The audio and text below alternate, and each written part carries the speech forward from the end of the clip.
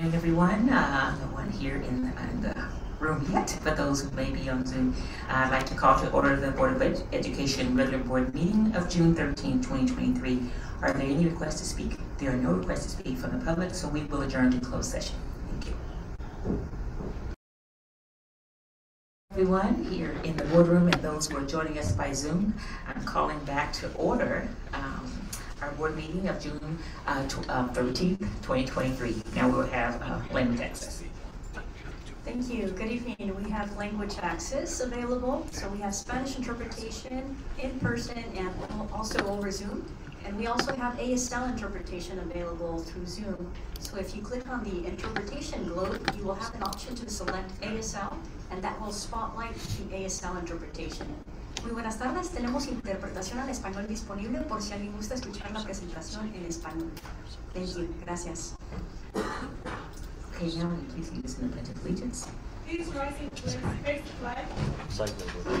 Right hand over your heart. Again. I pledge allegiance to the flag of the United States of America and to the republic for which it stands, one nation, under God, indivisible, with liberty and justice for all.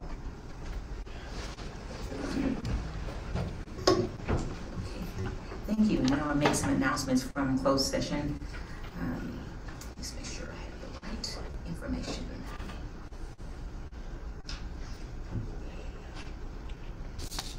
Okay. The board voted 5-0 to deny the student claim against the district referencing agenda item C3. It's closed session item 3 in the case of, just want to make sure I have several numbers here going on. Case. Okay, we don't have a case number, but it's board item, closed board item session number 3. The voting was 5-0. The board also approved in closed session the approval of Maggie Flores as Director of Early Childhood and After School Programs by unanimous vote in closed session, which was also 5-0, and that is also item 5.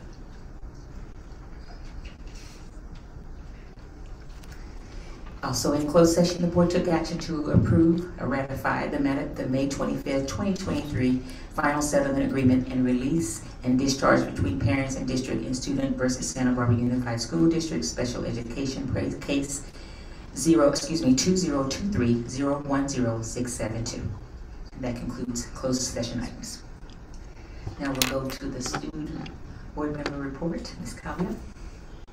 Hello, welcome everyone. Happy June, end of the school year for me.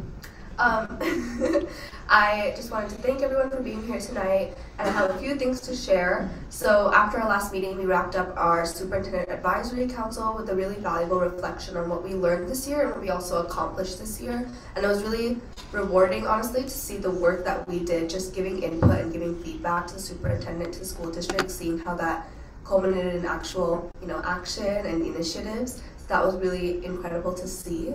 We also were able to meet and get to know the next student board member, Anastasia Lee, and we're just really excited as a group to continue the work that we did this year, next year, with new goals and new priorities and new initiatives.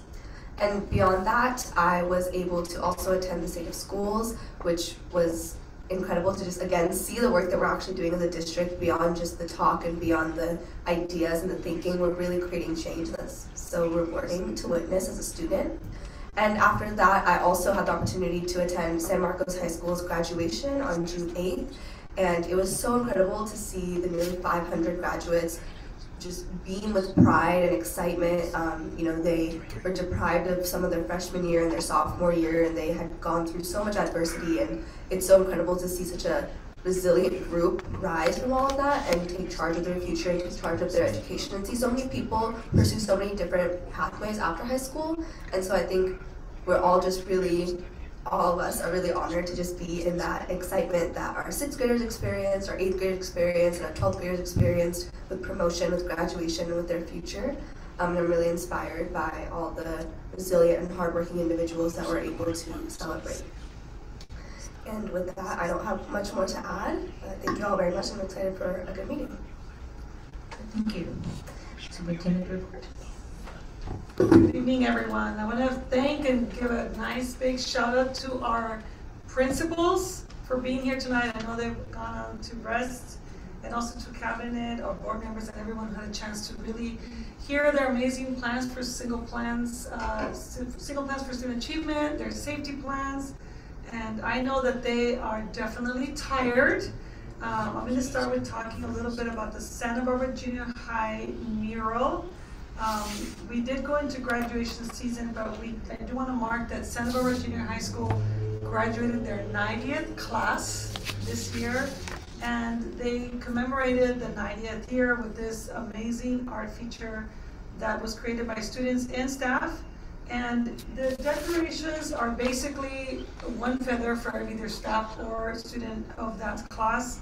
And in the front they have a statement about what makes them special, and in the back what makes them soar, because that's their theme. I want to thank everyone that contributed to this project, especially PJ Carmian, who did had the idea and then went to Santa Barbara Foundation for funding. So if you ever feel like taking a picture with these beautiful wings, stop by Santa Barbara Junior High, and we'll see what they have in store for the next 90 years. As they prepare, of course, scientists, engineers, writers, artists, athletes, and more. Next, I'd like to talk about all the graduations. I'm so inspired, impressed, grateful. This is a beautiful picture from San Marcos, but I know we could show you pictures forever. I had an opportunity to attend Dos Pueblos. As you know, our high schools always do their graduations on the same day, same time. So I've only been able to go to one a year. This is my third year. I finally got to go to Dos Pueblos. And I was also really happy to see the beautiful way that children cover their cap with messages. I know that the first speaker had "Si se pudo," past tense. Yes, it was like we did it, right? Yes, we can do it. Yes, we did do it. Translating in my brain. So we had more than 1,500 students graduate from Santa Barbara Unified. Many are going on to college, others are going to the military, joining the workforce, and we want to congratulate this class. It is a very special class, as you know. They went through the heavy times of the pandemic. I also want to recognize that June is Pride Month. Our district recognizes the contributions of LGBTQ+ individuals here in our community, and we want all our students, faculty, staff, and parents to feel seen, valued, heard here in our district, especially this group during Pride Month. I would like to invite up first and introduce here our new Director of Special Education, Dr. Carla Curry, who has been the interim, so she's already been doing the job and has been part of the reorganization of our new Student and Family Services Department. And I'll turn it over to her to say a few words. I'd like to thank the school board. I would like to thank the school board and Dr. Maldonado for the opportunity to serve as the Special Education Director for the Santa Barbara Unified School District. Special education has allowed me to be part of the lives of so many amazing students and families. I have grown so much as a person by being a part of the special education community. And to me, the students and families that I have served over the years will always be close to my heart and continue to drive my work. Working together, I am positive that staff, parents, and the community partners will continue the district's efforts to ensure all students are valued and worthy of our best efforts. I would like to say a special thank you to all the students, teachers, and staff and families that have offered me a warm welcome, and I look forward to returning to the 23-24 school year with a sense of optimism and positivity. Thank you. Thank you, Dr. Curry, for coming to Santa Barbara Unified and staying with us and taking on these responsibilities. We're really lucky to have you. I also, over Zoom, and I'm just going to look at my staff, she's ready. We have Dr. Deborah Martinez, who will be our new Director of Educational Equity and Support for Multilingual Learners. And I'd like to invite her to also say a few words and introduce herself to the board. Dr. Martinez, are you with us? Yes, good evening, Superintendent Dr. Maldonado, Board President. 1 second, Dr. Martinez, I want to make sure we can hear you. Okay, you can start again, Dr. Martinez. Go ahead. Good evening, Superintendent Dr. Maldonado. No, not yet. 1 second. We're having. She's on. I think you need to unmute yourself because we can't hear you. Let's see. Try again. How about now? No, you're still too low on our end. Okay. How about now? We're going to troubleshoot you and bring you back, Dr. Martinez. I'm going to have somebody call you. Okay. So let me continue my report, and if one of you can call her and just check on her settings. Stand by, Dr. Martinez. We'll be right with you. Okay, next. So students graduate and teachers retire. And so I also want to recognize that we did hold a small event here last week for our retirees. And I know we have some photos that we wanted to show, but if we can't because of the Zoom, I just want to say that we really want to thank all the employees that have decided to continue in their next chapter in life by retiring. And they were very happy. We were very happy for them. But we also were pleased to hear some of the plans that they have, like traveling, taking time to rest and get up late. And we were so honored to have them come to the district office. They have given decades of dedicated work to our community, and we want to just thank them for everything they have done for our students. And I know Noemi Vasquez is somebody from the district office that's going to be dearly missed. But it's time sometimes to pass on the knowledge to others. So thank you to our retirees as well. So last, board members, I won't be here for the last meeting on June 27th. I'll be attending a conference. So since I'm not going to be here, I want to take time to honor our student board member, Kaya Suresh. And we have a couple of gifts for her. So I'm just going to open this up. I'm just going to come over here. We have a small plaque for Kavya that I'll read. I hope you guys can still hear me on Zoom. Thank you. So Kavya, thank you for your service to our school district in recognition of being the second student board member for the 2022-2023 school year. We want to thank you.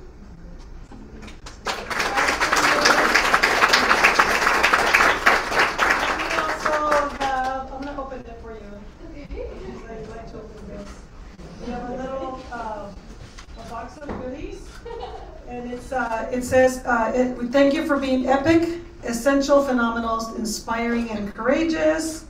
And everybody loves socks and a water bottle and a drink bottle, so, and a couple of other goodies in a bag. So thank you, Kavya.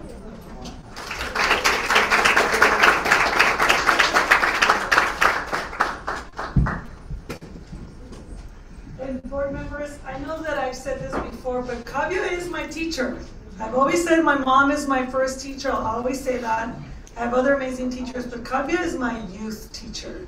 She really has so many wise words that she shares with so many of us about life.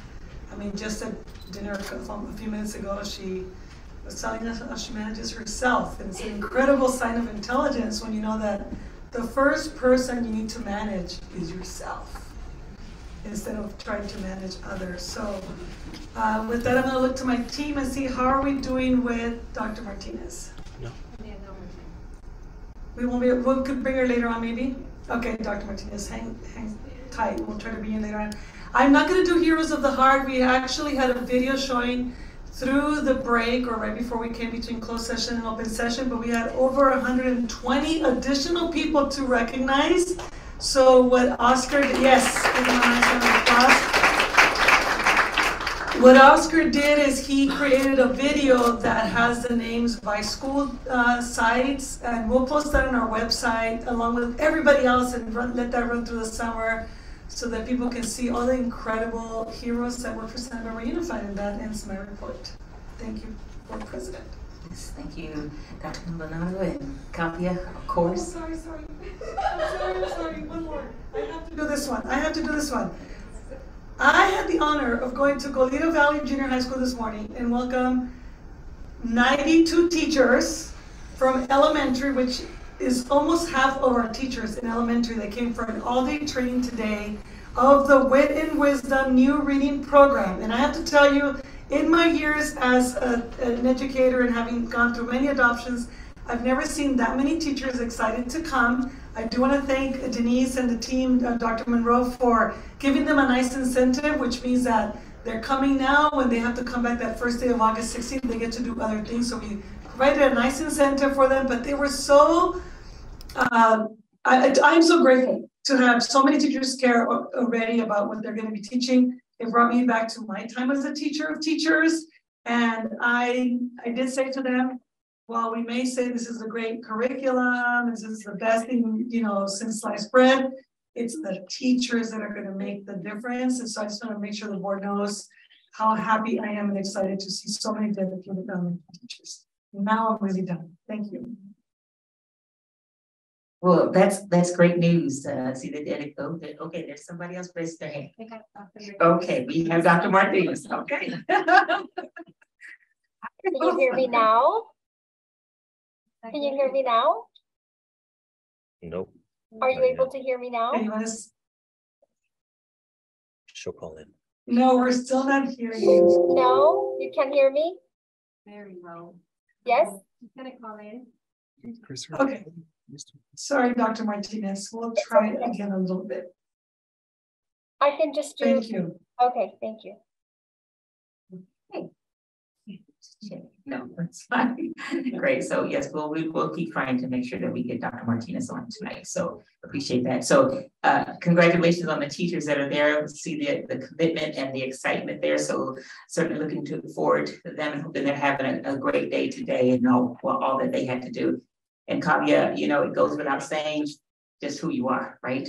Of course, we're going to miss you here on our Tuesdays here, but know that you're never far away. And I don't believe that you won't be at that podium at some point. So you may be in a different place, but you know, your heart is always in the students, and just appreciate again, as Dr. Maldonado has said, the lessons that you've taught us in being open to that and being transparent and being vulnerable. And you know, when the decision was made to add a student board member, we had no idea the level of, you know, that the board itself would be elevated by having a student voice on there. And certainly starting with Dawson, and you guys have been building it, literally building it, right? And each time it's building up, building strong, and basing that foundation. And we look forward to a new board member, student board member that's coming above too. So again, thank you for that. And I look forward to seeing you there, because I know that.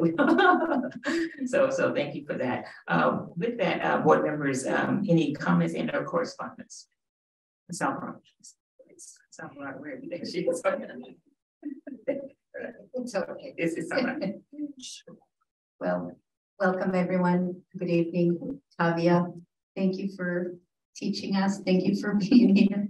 I look forward to hearing all the wonderful things that you'll do. I have no doubt that you will be just continue to be amazing, and very happy to have been part of your journey. So don't be a stranger.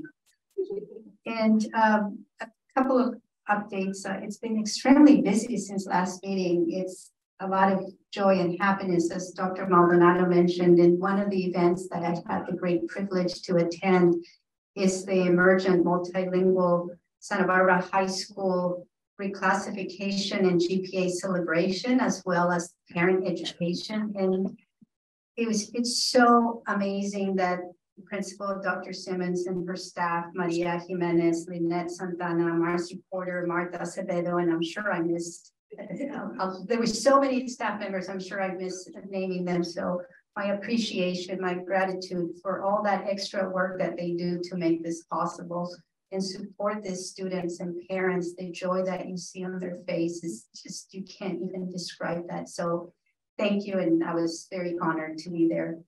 And also, I was also able to attend the meeting at Dos Pueblos High School with the counselors, the RAMP committee. And I continue to be impressed, to be amazed by their dedication, their intentionality to help the students. They reviewed their goals, and they were so honest about, okay, we didn't meet this goal, and this is the reason why, and what are we going to do better? And it's all 100% student-centered.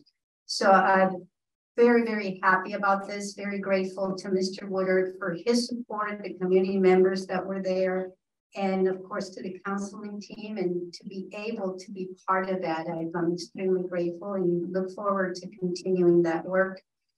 In addition to that, I was also at the La Colina Junior High award ceremony, and it's so uplifting, that energy that I miss that energy about being a teenager.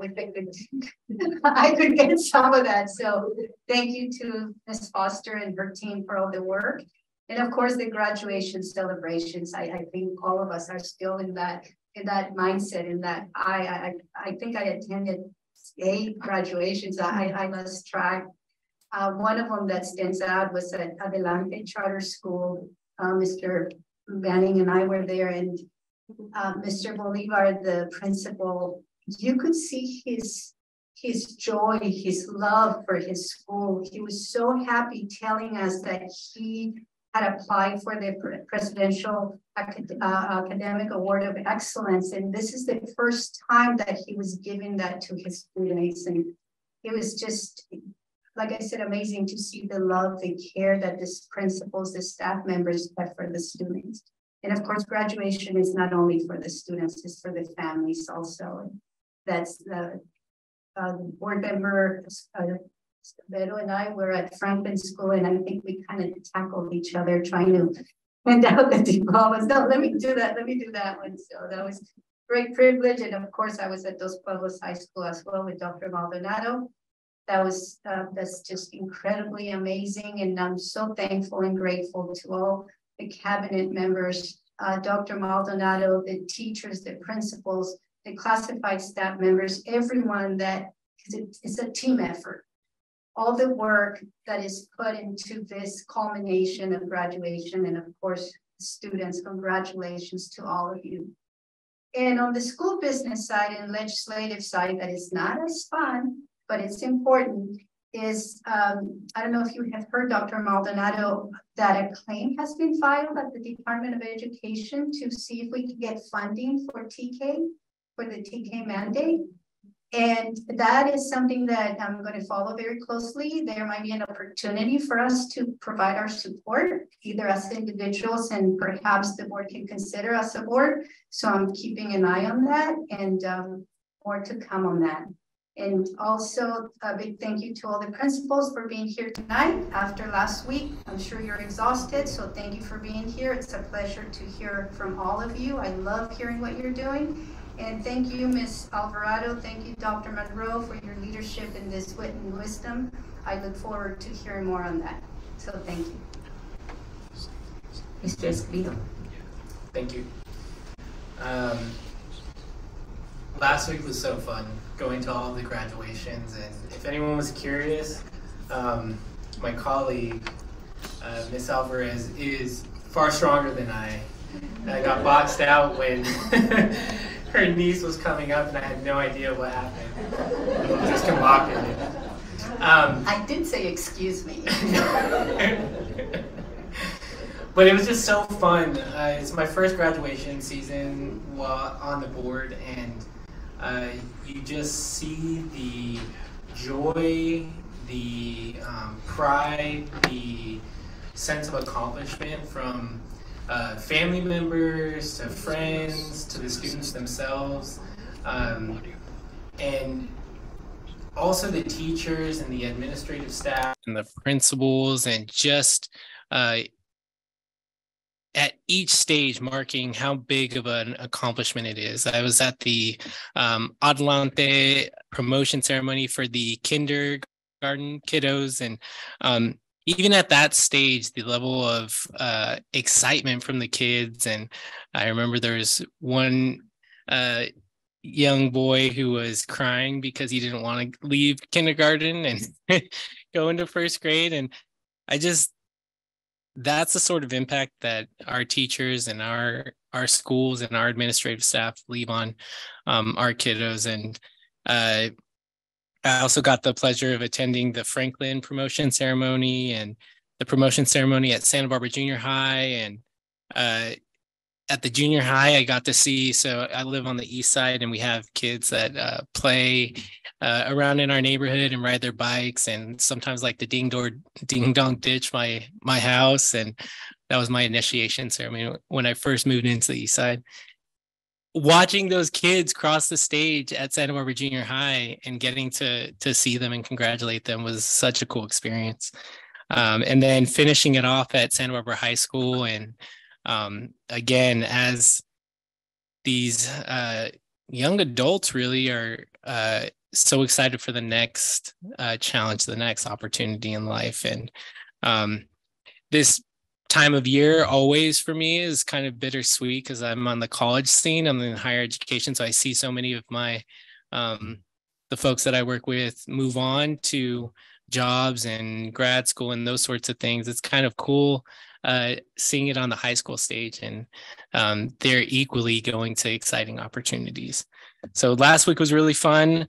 In terms of business updates, the Housing Ad Hoc Committee has met twice since our last meeting, and Dr. Maldonado and I actually attended the Housing Authority Commission meeting, in which they approved unanimously the MOU that we had approved at our last meeting, and shared so much excitement for the partnership and so much excitement about what this could mean, not only for the school district, but for our community at large, and really being leaders in this space here locally. And regionally, to be quite honest. So what we have now on the docket is a few exciting things. So next Friday, we're going to do a tour of Housing Authority projects to get a sense for the type of work that they do. We're hoping to invite our labor partners to also start including them in the discussion. One exciting piece is that we also released a survey, and at this time of the year, I'm sure everyone's excited to start their summers. But even with that, we got, I believe, more than 400 responses for our staff and our employees. So questions that would give us some information based on need. So what type of housing do our employees need? What sort of, what are they looking for outside of that? We've talked about childcare spaces and what that means for any sort of project if we decided to move forward with it. So really exciting. We're really excited to take a look at that data. We've also had some generosity from our community. We had, I want to just acknowledge that Dennis Thompson, he's an architect here locally, has volunteered his time where it could be helpful for the Housing Authority or us. He has experience in green buildings, but also working with nonprofit developers, which this is kind of ideal for that space. And so just wanted to extend my gratitude to Mr. Thompson. And I will finish out by just saying congratulations to our retirees.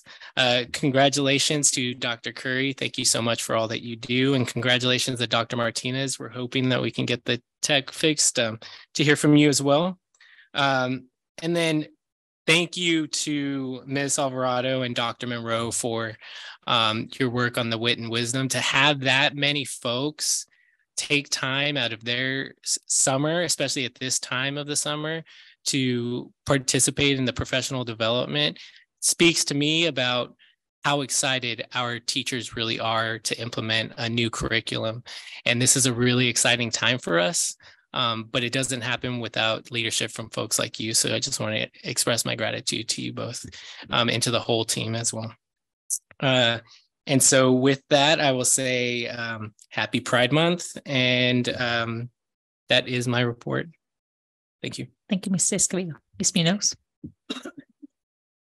Thank you. Kavya, you're still going to be here next meeting, and I have learned a lot from you, and I'm sure we'll continue to learn from you. It was a pleasure to have you on the board, and it's just, I can't even say it. Thank you.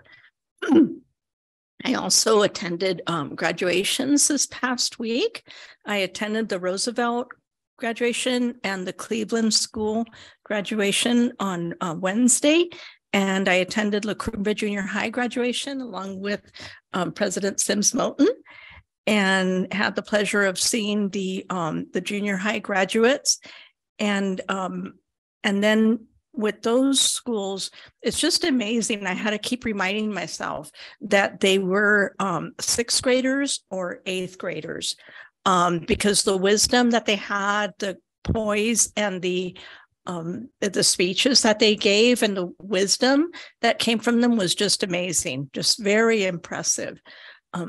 I also attended San Marcos High School graduation and got a chance to hang out with Dr. Lynn Sheffield, with Dr. Stanley Monroe, and with Denise Alvarado. Mr. Holdwin was very welcoming of us, and we were there celebrating with the students. We got to go in the auditorium and hear, the students and just check out their graduation cap, artwork, and freedom of expression and such. And just, what a treat. It's the one time of the year that we get to celebrate all the hard work and all the accomplishments of our staff and parents, proud parents with all their balloons and cheering on their graduates. So that was quite a pleasure to see.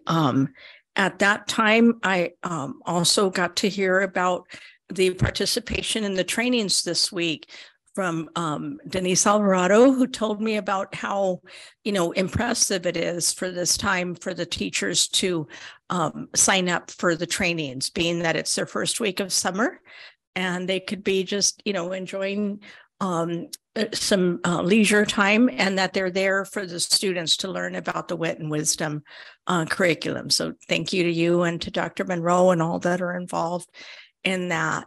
I'd also like to recognize the Pride Month celebrations. I looked up some of the information and found out that the federal government first recognized the month in 1999 when President Clinton declared June Gay and Lesbian Pride Month.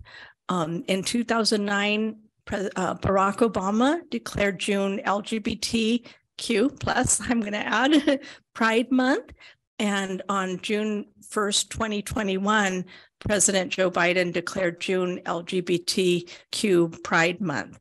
I think the safe, feeling safe and being able to express yourself in terms of your own gender identity is so important.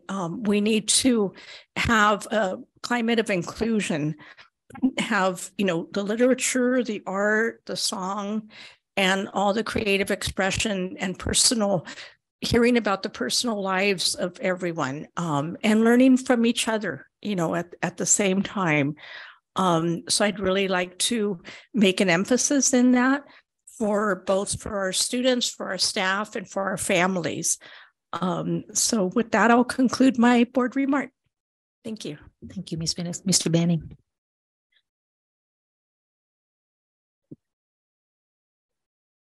I will withhold my remarks about Kavya until next week or 2 weeks from now. So she's promised she's going to be here one more time. I'm not quite sure why, but I also want to say thank you to the retirees, to Dr. Curry and the others who, for one reason or another, won't be with us next year. You'll be missed, and we. Oh man, so sorry. You'll be missed, and we appreciate what you've given in your time here. Principals that were here, I appreciated learning about SPSA, the way they're linking to LCAP, which makes so much sense, and the attention to the safety plans and the mental health and well-being of the students. Really important stuff. Like many of my all of my colleagues, I attended some of the year-end events. I was at the Adams Open House and just impressed. They had a huge turnout, not just wandering around, but for a meeting beforehand. The art program that was featured in the gymnasium. I know they happen all over, but I had a great conversation with the art teacher about the planning that goes on so that every year it's something different for every student. I went to Washington's open house as well and saw a great turnout and lots of happy people. I attended the State of the Schools event for the first time as a board member, and I often went when I was a superintendent in Goleta as a feeder district, but it was really well organized and well done, and I want to commend Dr. Maldonado for her comments and the message that you gave in support of our community there, and a thank you to the Education Foundation for helping make that happen. I also attended a band boosters event for San Marcos High School, where Becky and I got to have hot dogs and watch this incredible drum line do their thing with 7 marimbas out in front. And it was fabulous. And I met a parent there who was an employee in Goleta that I was there that told me all about their child's incredible experience in middle college. And I've been hearing more about that recently, and it's a program that I'd really like to learn more about, but it's got a lot of support. I went to Monroe's promotion, and I'll tell you, it was everything to me that an elementary promotion should be. It was fun. It was the junior high draft. And so every student was drafted by a junior high school, and they got to talk about them. It was really a wonderfully organized event and very creative on the part of their staff and their leadership there. I attended Washington's promotion as well, which was a more traditional formal event with student speeches and incredibly articulate people and a spectacular view of sitting out and watching the kids against the backdrop of a beautiful ocean sunset. I was at the Goleta Valley Junior High School promotion, and as a former music teacher, I was so happy to see a full band doing the music for them, and the choir that sang. The choir came up and sang, and they were just terrific. It was wonderful. Trustee Alvarez has told you that I was also at the Adelante Charter promotion, and I would agree with everything she said. Mr. Bolivar was just so excited, but what made my day on that one more than anything else is when one of the students received the Washington or the Presidential Academic Award, the family and people went berserk as if they had just won some fabulous Olympic medal. It was so exciting to see that. Really very good. So all that said, I've been thinking, the challenges that we as a board, as a district, as a community, and our nation are facing are real, and they're important and complex, and they certainly need our time and our persistent attention. But in spite of that, each of these culminating year-end events that we're just talking about helps remind us that despite these challenges, there are abundant reasons to celebrate the quality of our students, our staff, and our leadership, and the engagement of our community. Thanks.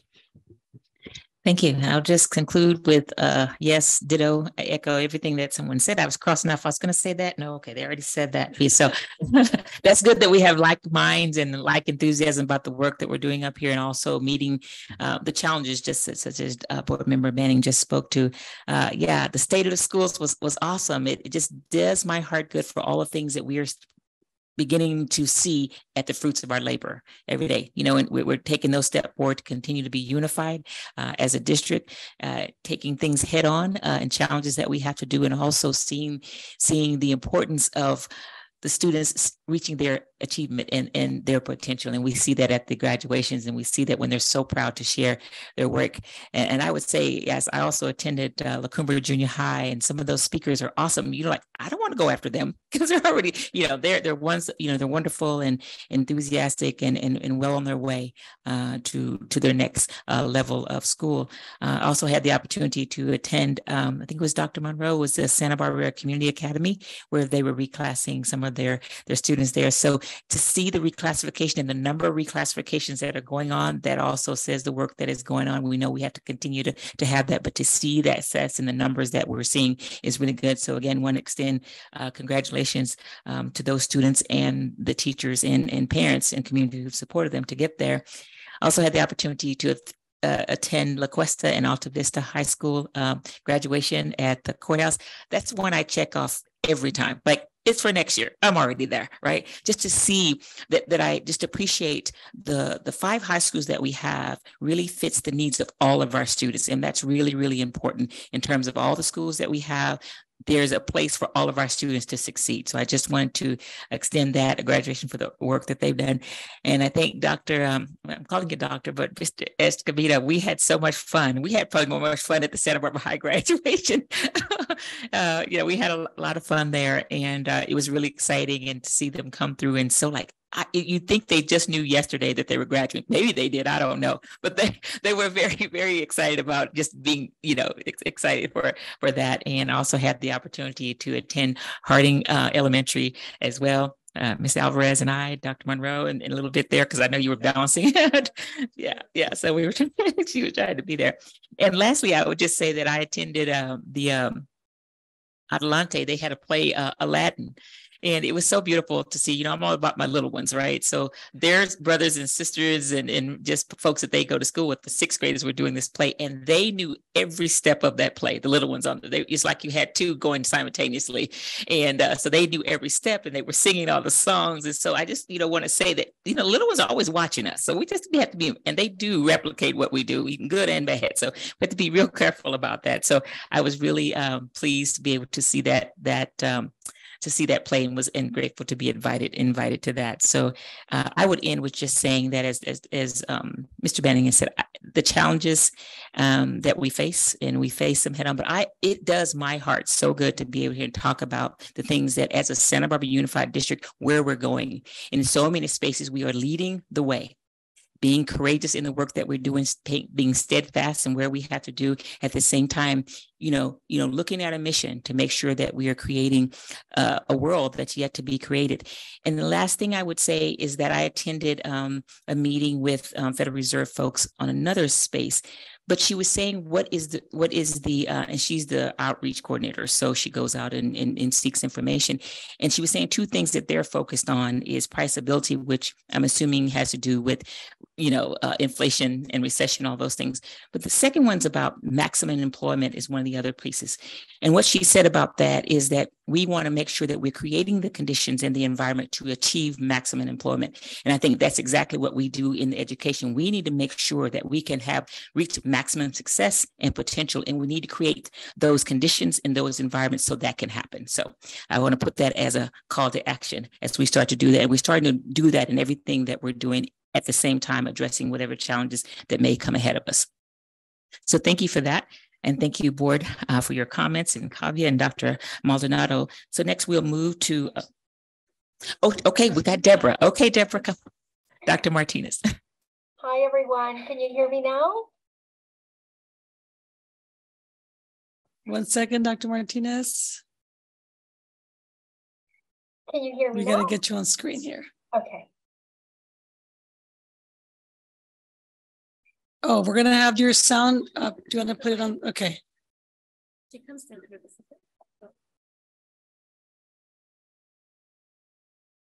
Okay, go ahead and start.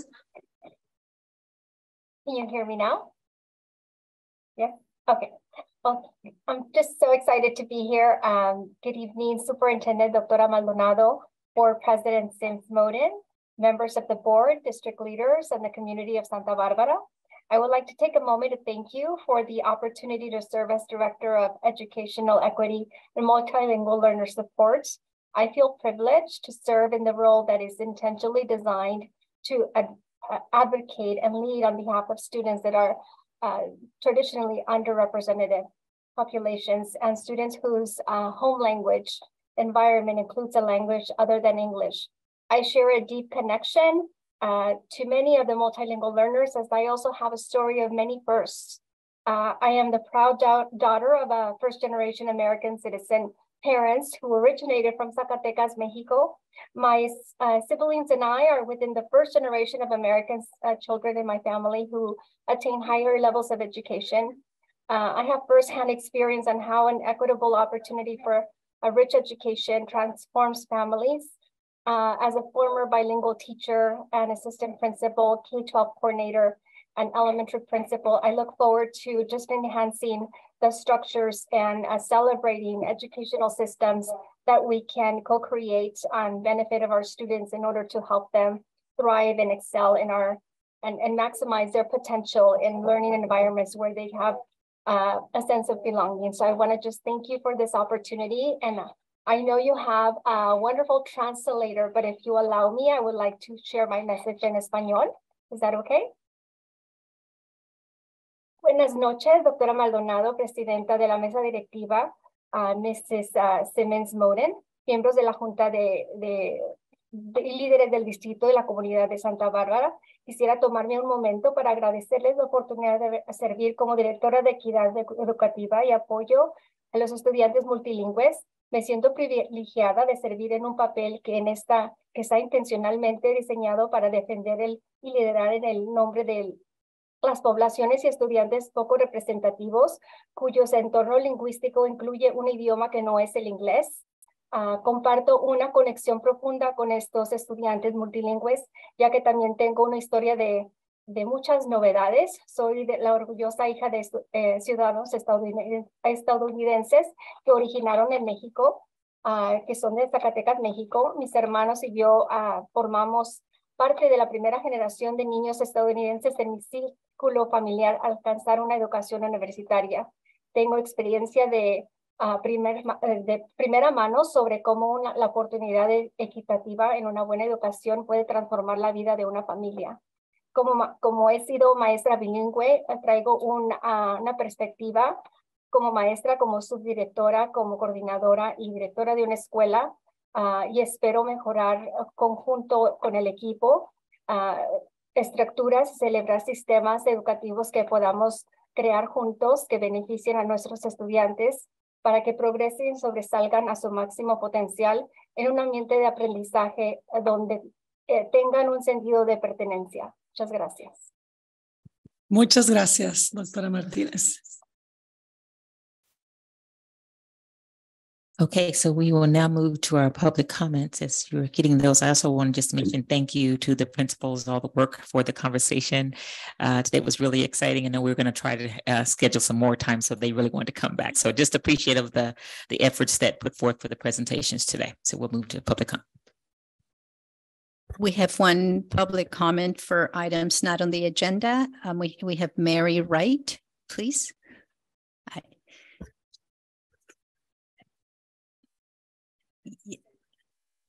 Turn on your microphone, will you? There's a button that says push, and the green light will come on. All right, thank you. Go. Yeah, like you, I am a teacher, or was back in my day. I speak about 5 languages, although not too many too well. I'm starting to learn Swedish.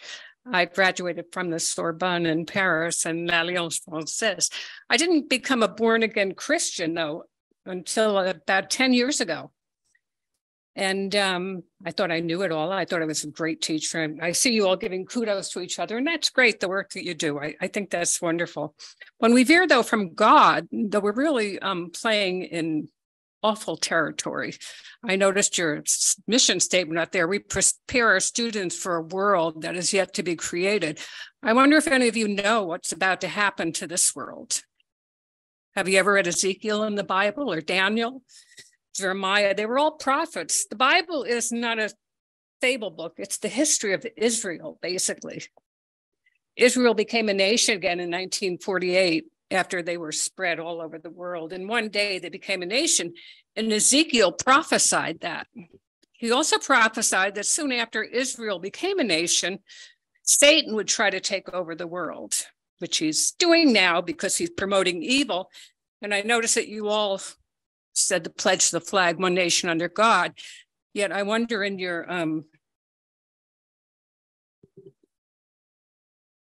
support for LGBTQ, how much you're supporting God. I don't think so. It's not written in the book that we have multiple genders. God created 2 genders. And what Satan does in the end times, as he has done through history, is try to confuse people with untruths. It sounds good. Sounds good. But he's not as original as God is. He copies. He tries to copy God. He doesn't do a very good job, like with the pride flag. The rainbow is God's. You know what rainbows are. They're real. God put them there to let us know that he would never flood the world again, as he did in Noah's days, because of the sins committed by the people. So I can't talk to you about the whole Bible in 3 minutes, but I know that God is real. And he's working. and he does forgive our sins. None of us is perfect. Some of us like to think that we are, but the world is disappearing. It's going to end very soon. And God's new kingdom 30 seconds. will come in. Read the Bible. Study, listen to Andy Woods on Google, not Wood without the S, Andy Woods. He's a lawyer and a very good commentator on the Bible. Teach yourselves so that you can save yourselves from what you're doing to our children. It's horrible. Thank you very much. And I really hope you continue with your good works. Thank you. Thank you. And that concludes public comment. Okay, thank you. We will now move to our consent agenda. Board members, do you have any items you wish to pull? Seeing none, may I have a motion? Actually, I You do do? have Okay, one. Sorry. Superintendent. We called for board members, but Do I need to now include you in that? Okay. consent agenda item number 12, we're going to ask to pull, and we'll be back a little time because I believe Mr. Ramirez has found a better deal for us that we will be bringing at the next meeting. Thank you. Okay. With that correction, board members, may I have a motion to approve all consent agenda items except item number 12 being pulled? I move that we approve the consent agenda except for item number 12. Second. Okay, it's been a motion and second. All in favor, please raise your hand and say aye. Aye. Aye. Thank you. Motion passes. All right. We have a time certain at 7:30, but I have a couple minutes. So we'll go to, before our public hearing, can we take the H items 1 and 2 real quickly there? So I move that we approve case number 2022-23-25, student and family services as presented.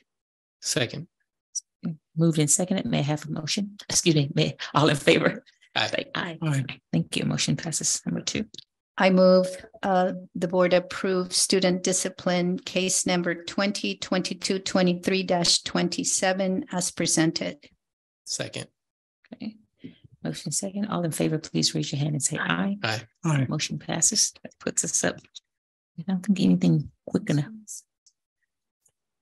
Let's see if we can do those.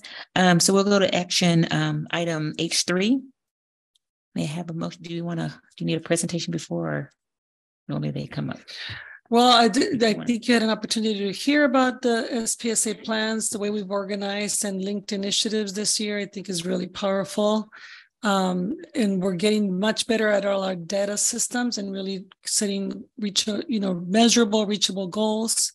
You got a chance to see safety plans as well, and how all things are really linking up and connecting, creating the coherence that we needed. So if you have no questions for us, I'd like to have approval of the SPSAs. Okay. Board members, any comments or questions? Ms. Alvarez? A big thank you, gratitude to the principals for being here this evening, to their team that it's involved in getting these plans together. Thank you. We really enjoyed hearing directly from them. So thank you. May I have a motion? I move that we approve the school plan for student achievement. Okay. Do I hear a second? I second. Ms. Alvarez, and motion second. All in favor, please raise your hand and say aye. Aye. Aye. Aye. I think we have a quick one and H4 as well. Any comments or questions? Again, I want to just thank, in this case, the Student and Family Services for also adding goals to our safety plans that are beyond just the physical safety of our schools that we've generally been accustomed to doing with safety plans, but really looked at health and wellness, emotional safety, and so forth. And again, thank you to the principals. And with that, I'd like to ask for the approval of the safety plans. Okay, comments from the board? Otherwise, may I have a motion? I so move regarding approval of the school site safety plans. A second. Moved in second. All in favor, please raise your hand and say aye. Aye. Aye. Thank you for that. Now we will move to our public hearing. We'll close this one. We'll move to our public hearing on the Santa Barbara Unified School District 23-24 fiscal year proposed budget. Sorry about that. Perfect timing. Yeah. Good evening, board members. So this is the actual opening of the hearing for the adopted budget, the public hearing. This is kind of the introduction to you to the adopted 23-24 budget. Our budget is going to come to you in actually 3 meetings. The first one is this one, where we open up the hearing and we tell the public that they are welcome to come and see our budget, and we'll tell you how to do that.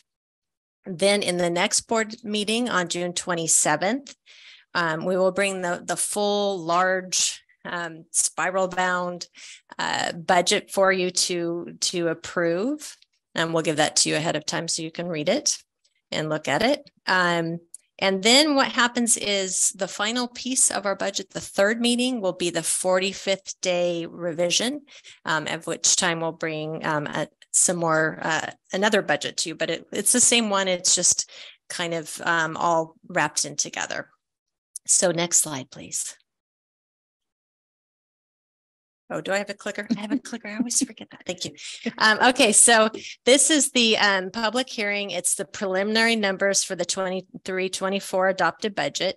What this is based on is the governor's budget, which is the May revise. Keeping in mind that there are 2 other state budgets that are all in play at the same time.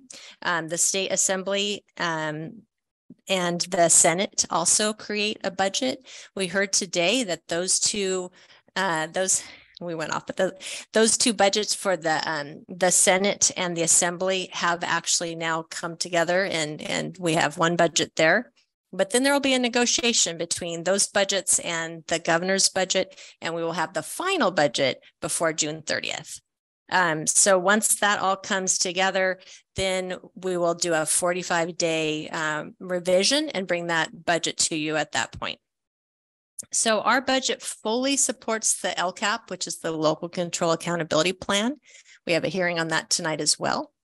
And it is available for public inspection. You can just contact my assistant, Allison Four, to set up a time to look at that, or we can send the budget to you in a PDF form. And then we'll do the final review on 6/27, the next board meeting. What is not included in the budget at this time, just so that you know, and that we will try to get included in the 45-day revision, is that additional 2% raise that you voted on at the last special board meeting. Thank you very much. And we will include it at that point. We just didn't have time to get it in. What is also not included is the Proposition 28, because we still don't have the full information on that yet. Not the numbers, not the back, whatever it is that we need to do with that. So we're hoping that in the final budget that we'll have more information on that. And if so, we can get that rolled in as well. We also are not including the music, arts, and instruction plan because that needs to come to you separately, and that's not ready yet, but it will be. So clicker, nope. Oh, it did it. Oh, I went backwards. Oh my gosh, hang on. There we go. Lacey. Okay, this slide comes from the LCAP. It is part of the budget overview for parents, and it shows how our budget supports the LCAP, and it represents the projected revenue by funding source. So in the pie, one of the pies, the pie on the left, you can see that we receive funding from federal, state, and local agencies. And then the biggest piece of the pie there on the left is our total LCFF funds. And those are made up mostly of local property taxes, which, let's see. And the LCFF is based on our local control funding formula. So that formula is what drives the pie that is on the right. So that funding formula calculates how much we need to set aside into our supplemental and concentration grants.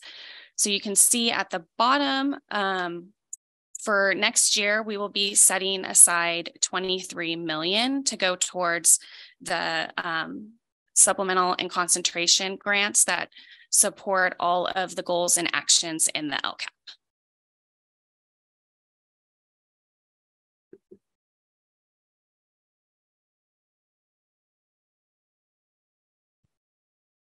Hey, do we have any questions to speak on this item, Ms. Flores? Okay. I was enjoying the numbers. Yeah. So, board members, any comments and or questions? Ms. Alvarez? Yeah. Thank you. First of all, thank you, Ms. Hernandez. Thank you, Ms. Lacey. Thank you so much for all your work. I know it's a lot of work. Would you explain for the public benefit how where the source of funding for the 23,025,793, and also how do you come up with that number? So that number comes from the LCFF funds, which are mostly made up of local property taxes. And the state has the local control funding formula, which that's what LCFF stands for. That formula, it's based on our unduplicated student count, and that formula generates how much we set aside for the supplemental and concentration grants. So as our unduplicated numbers go up, we're required to set more money aside. If our numbers go down, then there would be less money that we're required to set aside. Yeah.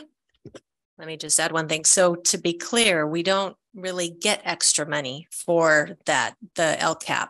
It's all part of the same bucket of money that we receive for mostly through local property taxes. So as that goes up, we just have to, shift our general fund bucket and allocate those funds based on their actions and goals. Thank you. Additional questions, Mr. Escobedo? Ms. Hernandez, you said if folks want to take a look at the budget, they could email you and you would send them a PDF copy. We could do that. Is it possible to put that somewhere on our website so that they don't have to go through the step of reaching out to folks, if we can make it readily available? I think we could probably do that. I'll talk to our communications person. He's giving me a thumbs up. Okay. So I think we could do that. Sounds good. Thank you. Additional questions, board members? Ms. Alvarez, go ahead. Yeah. So for the summary, is this the right time to ask about the summary, Ms. Sims Moten? Are you there for the Fund 1 general fund summary? Am I there? Or? Is that okay to us right now, or are we? Okay. So we in your projected budget for 23-24, it shows that our total ending balance is about 25,593,922, which is about 7.6 million than the year before. Could you shed a little bit of light in that as far as the decrease? So we're actually still reviewing all of the numbers. Okay. That would be something that we would talk about at the next board meeting. Okay, that's fine. Thank you. Okay, and also just for the public, can you explain when you say unduplicated count? Because that's a phrase we say a lot. So can we clarify that? Yes, sure. So the reason we call it unduplicated, it just means the student is counted once. So the students that are included in the unduplicated count are the students who are foster youth, who are low income, who are English language learners. I'm trying to remember off the top of my head. Thank you. Homeless. What am I missing? Special education. So a student can be all of those things, but we only count them once. That's why we call it unduplicated. And it's just, I kind of wish there was a different way to explain it, but that's the unduplicated count students we're referring to here. And those are the LCAP supports those students. Okay, I think that's important as we are now being more on our website to really clarify what that means, just so that for further knowledge they can understand that, because we have to remember it each time. But if it's there, maybe as an asterisk, what unduplicated means. So that's good idea. Categories might be something to think about. Are there any additional questions or comments on this part? Nope. Okay, we can move to our next one, which is the public hearing on, or continue our public hearing on the local control accountability plan. It's part of the same hearing. All right, thank you. Good evening, President Sims-Moten, board members, and Dr. Maldonado. So I come to you bringing the opening up our public hearing for the Santa Barbara Unified 2023-24 LCAP, Local Control Accountability Plan, actually, as required by the Education Code. So the thing is that in particular that this board meeting, we bring the public hearing of our draft of the budget as well as the LCAP. And then at the next board meeting, we'll be bringing both to be approved. What you have in front of you in hard copy in particular is you have, as you see the front page, which is actually the local control accountability plan itself. I'll just refer to it as LCAP. And I copied for you everything except the directions because it was a lot of paper as it is, but officially you have to include the directions. So the document, the full document that was sent to the county education office is like 88 pages. So, and that's just the plan itself. And if we could go to the next slide, as Lacey presented to you, we have particularly the LCFF budget overview for parents. So you have a copy of that. That will be included in the LCAP when we give the final LCAP to you. So that's on the front page. Next slide. And then we have the annual update for this year. So it shows what we had adopted last year, as well as what we actually spent this year. And that final column that not only includes our LCFF funding, but it also includes funding sources that address that goal. So it could be Title I, it could be federal emergency funds like ESSER 2, ESSER 3, and so on. And then, of course, the last document you have is the 23-24 planned expenditures table. Both expenditure tables will be attached to the back of the LCAP. A couple of specific things to inform you about. Again, just to be clear, unduplicated pupils, it's a funding term because you don't want to fund a student who is an EML who's also low income. And we have students who they meet multiple categories: homeless, low income, or homeless, low income, EML. So in order to just be really clean, the state decided to fund, if a student met one of those 5 categories, then they would just receive that funding once and that's it. So that's another way of explaining it. Unduplicated pupils, that's the term within the LCAP. And so the last thing actually 2 more things to inform you about, and that would be that we submit the draft to Santa Barbara County Education Office. And so they'll be reviewing it, and then they just give recommendations for any changes that we might need to do with it. We continue to do some fine tuning between now and next week regarding the LCAP, but there won't be significant changes, particularly with the funds. One thing that you should be aware of is the total fund, LCFF fund, which is LCAP funds, is another casual term to describe it. It's going to be like Kim and Lacey said, it's $23 million. Now, when you look at the total number of funds going into next year, it's showing that it's actually $27.7 million. That means we're incorporating not only that LCFF funding or that LCAP funding, the 23 million, but we're also including ESSER 3. We have, which that's the federal emergency funding source, ELO, which is a state emergency funding source, Learning Recovery Grant, we have some of that money in there, and then as well as we have Title I. And with that said, that's my presentation to you regarding this, and open it up for public comment. Any request to speak?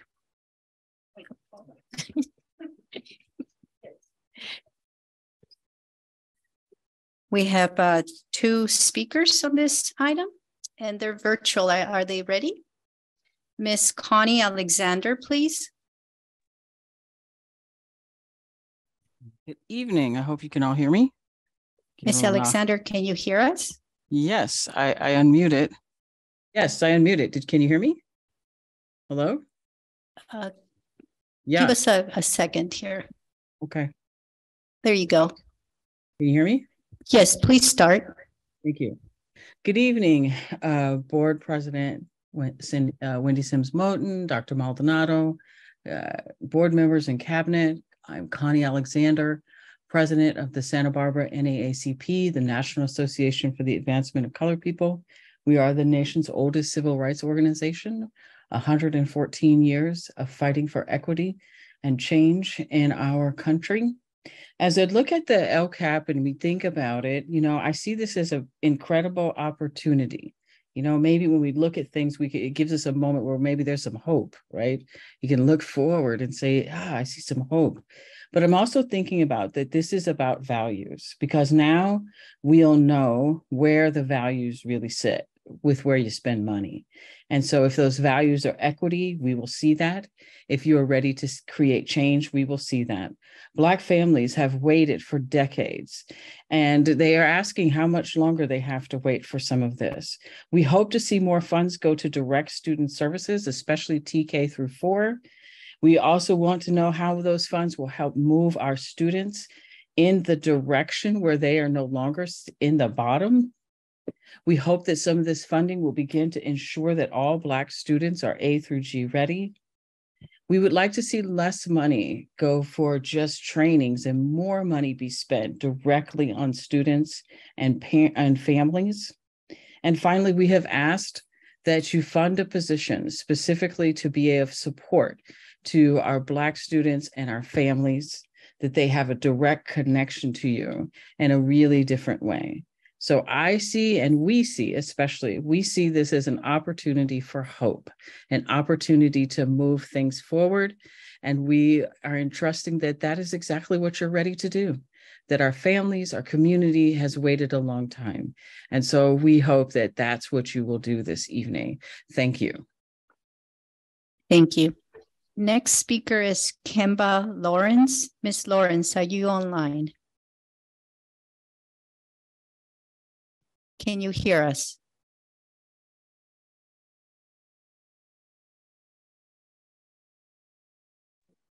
Hello, good evening. Can you hear me? Yes, please start. All right, thank you.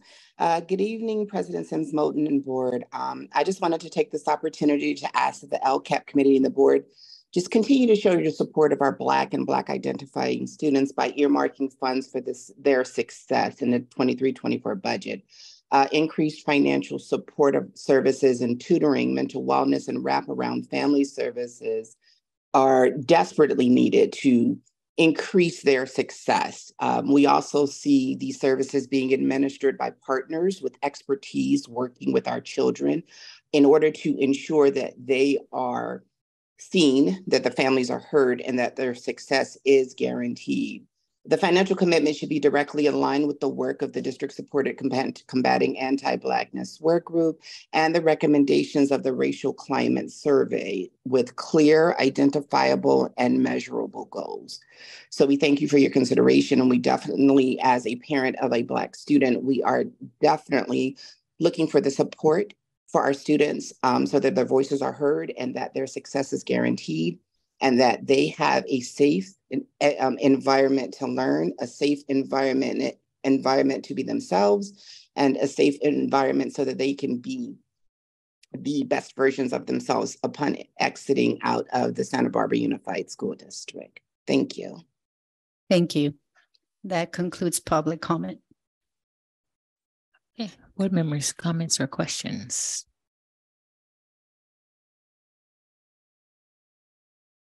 Alvarez. Well, first of all, Mr. Vance, thank you. Thank you for all your work. And thank you to the team, whoever else helps you do this. I do have a couple of questions. I appreciate that you included all the opportunities that there were for public input and feedback. How well attended were those meetings? Can you give us an idea? I know you had several listed here. Yeah, the attendance compared to the first year that I did it. So last year I wasn't as directly involved in the meetings.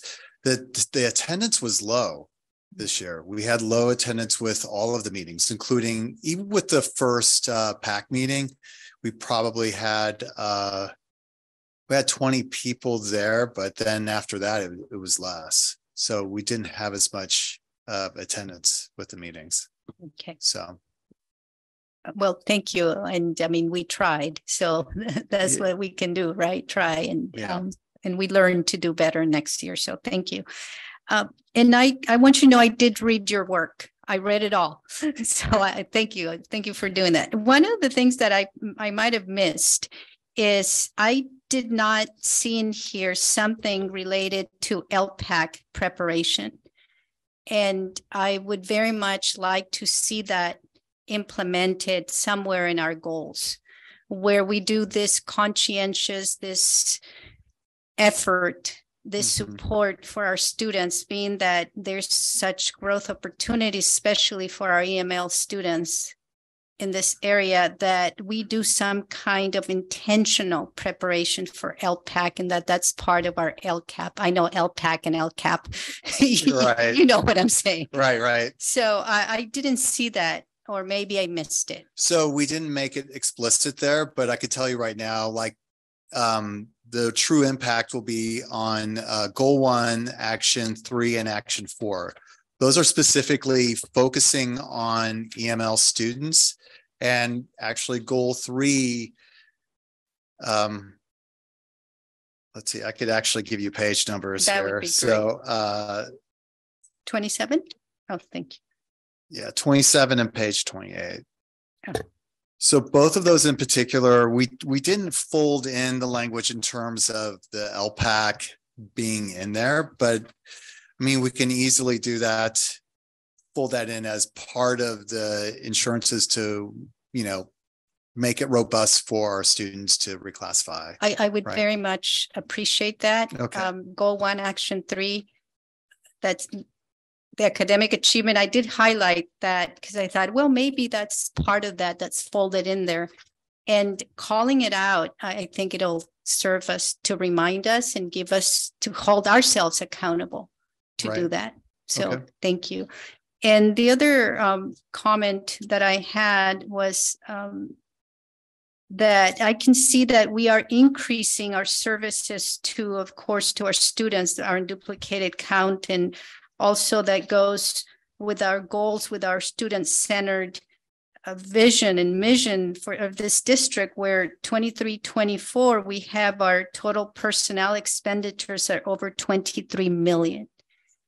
And I see that that's targeted to students, to those needs. Yes. And one of the things that I do appreciate, and I want you to hear this, because many times I focus on the areas of growth instead of the celebrations. I do appreciate the work that you put into this, and also the fact that, yes, we recognize that there's room for growth and we're targeting those areas. So I appreciate that. So thank you. No, thank you. So thank you again for this presentation. Just to want to follow up on, I believe it's on the annual update table. So as we're, I don't know if it's last year, it was last year's goal 3, and now their goals 1 and 2. It's create and cultivate culturally sustaining school communities. Yeah, goal 3. Yes. Goal 3. Yes. And then also then on that same line, equitable student outcomes and cultural proficiency. So is it within there? And if not, is it somewhere we could consider putting, when we're talking about, when the speakers just talked about the anti-Blackness, work that committee is doing, as well as the recommendations that are coming from the climate survey. So where does those, when we're having those surveys or we're having those specific things, where does it clearly state or live here so that people can see that there are dollars and or resources that are going to those efforts? That's a great question, and thank you for bringing that up. So specifically in goal 1 was where we funded the the assessment on the anti-Blackness and racial climate within the school district. So that's where that was. The thing for this upcoming year, what we've done is like making sure that we have robust funding for this, continuing to do this work is within goal 1 and goal 3, because those are two aspects. One is at the district wide level, and goal 3 in particular is like focusing on the student level at the school sites. So that's where both of those live in terms of the work that we're going to continue to do as we take the assessment, right, the recommendations and map it out and start doing that work.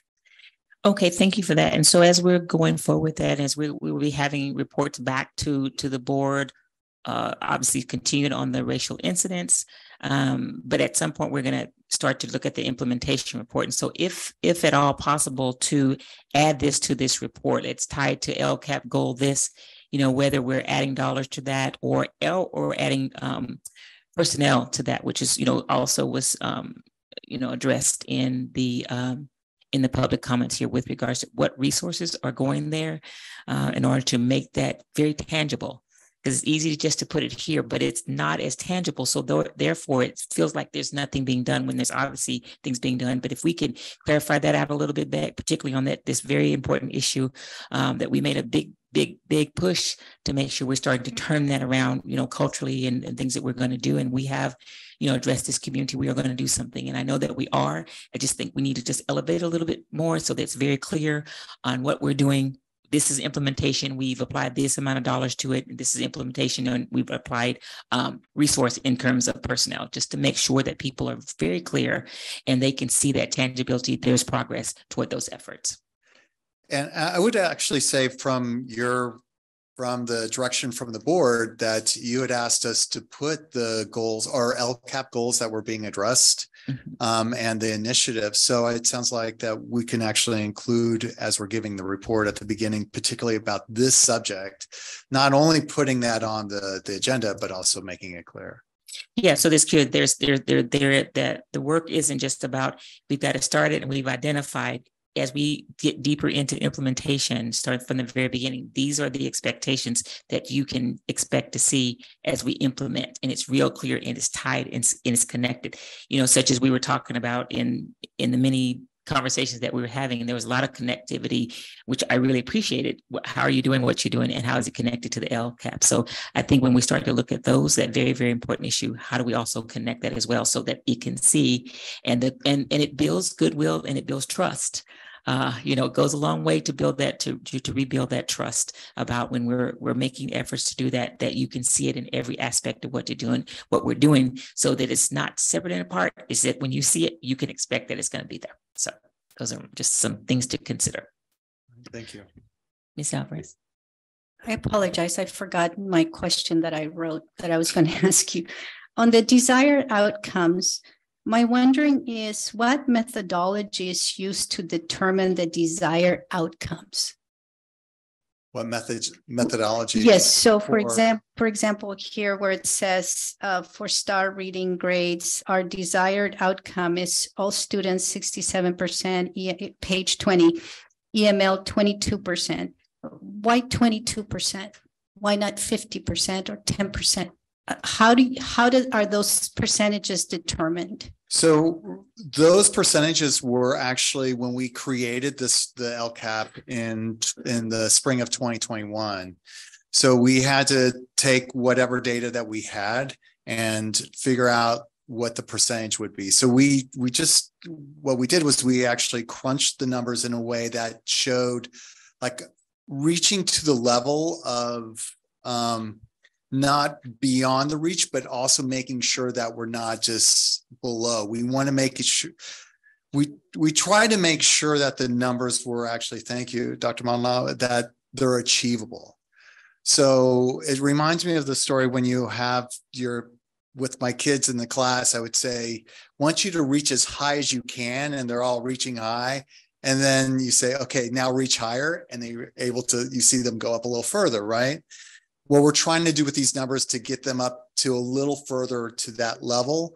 but at the same time, not to be impractical in a way that when we were looking at it during that time. So these numbers are static as from last year and the year before.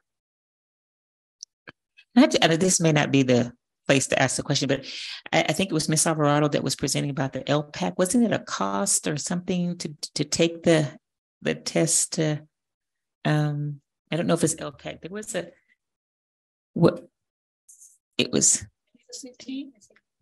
but wasn't there some cost? There was some, I don't know if, let me go back and look at my notes before I confuse y'all further and myself.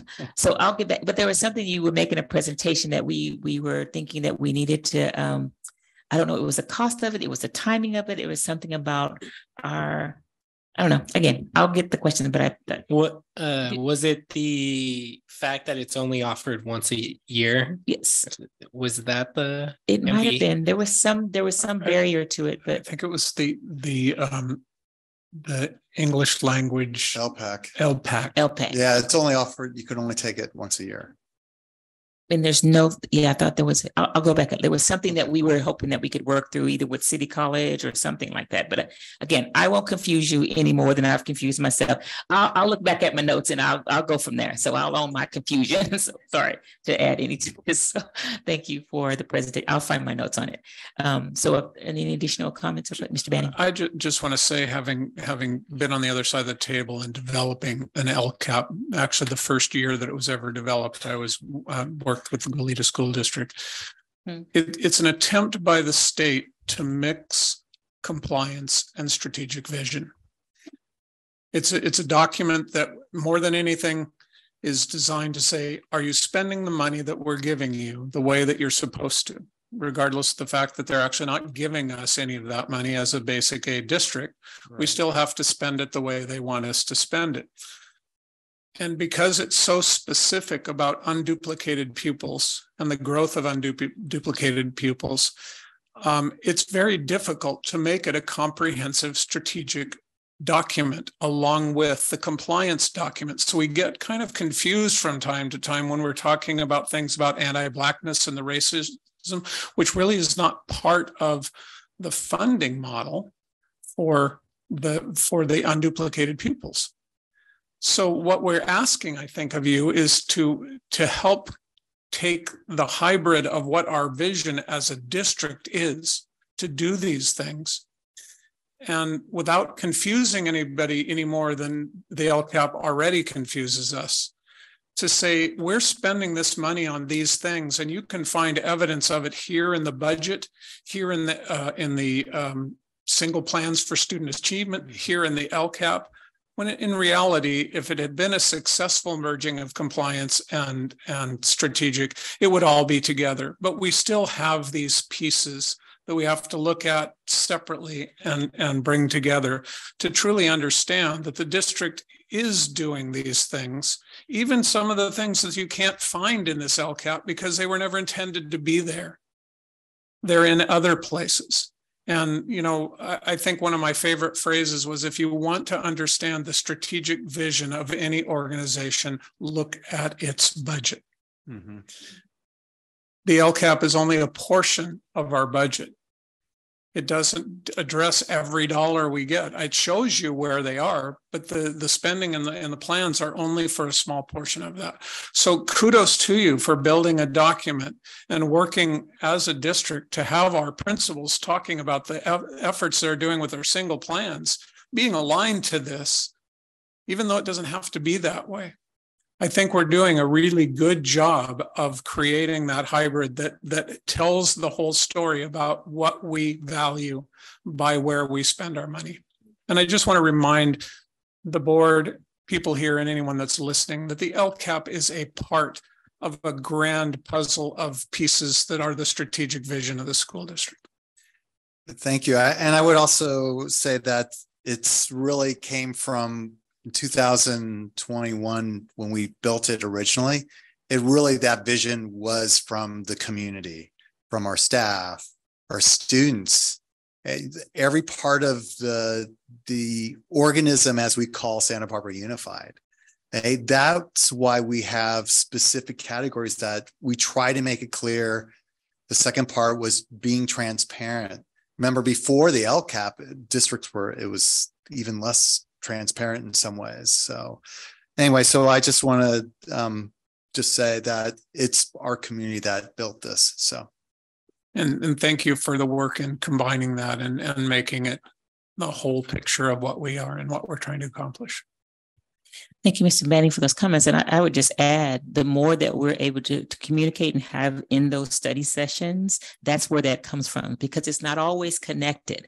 And so where people get their information is where they get it. And if we want them to get that whole picture, such as you're saying, we have to be able to be communicating that as a part of our communication to make it so, such as what we said, this document has now come to this part because of community input and all the different things. So if we're wanting to make sure that you're not looking at it from one aspect, we make sure that we're communicating that out, that we have a full budget, and where you're looking for this is in that part of the budget, to the point of Mr. Banning. But I think that's continued process improvement on our part as well.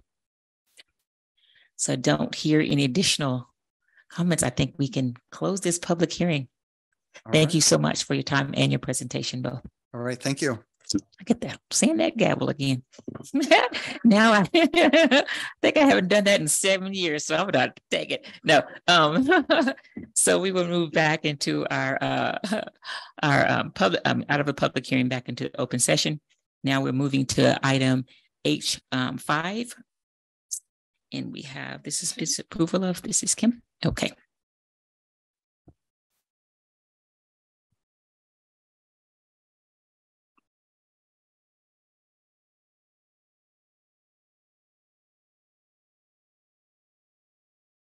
Okay, I'm back. This item is an MOU, and the reason why we wanted to bring it forward is just to kind of explain it to you, because it's a little bit different than other MOUs that we have. And it is an MOU with our Santa Barbara County SELPA for special education. So our Santa Barbara County SELPA provides the special education for the funding and the guidance and all of that for the entire county.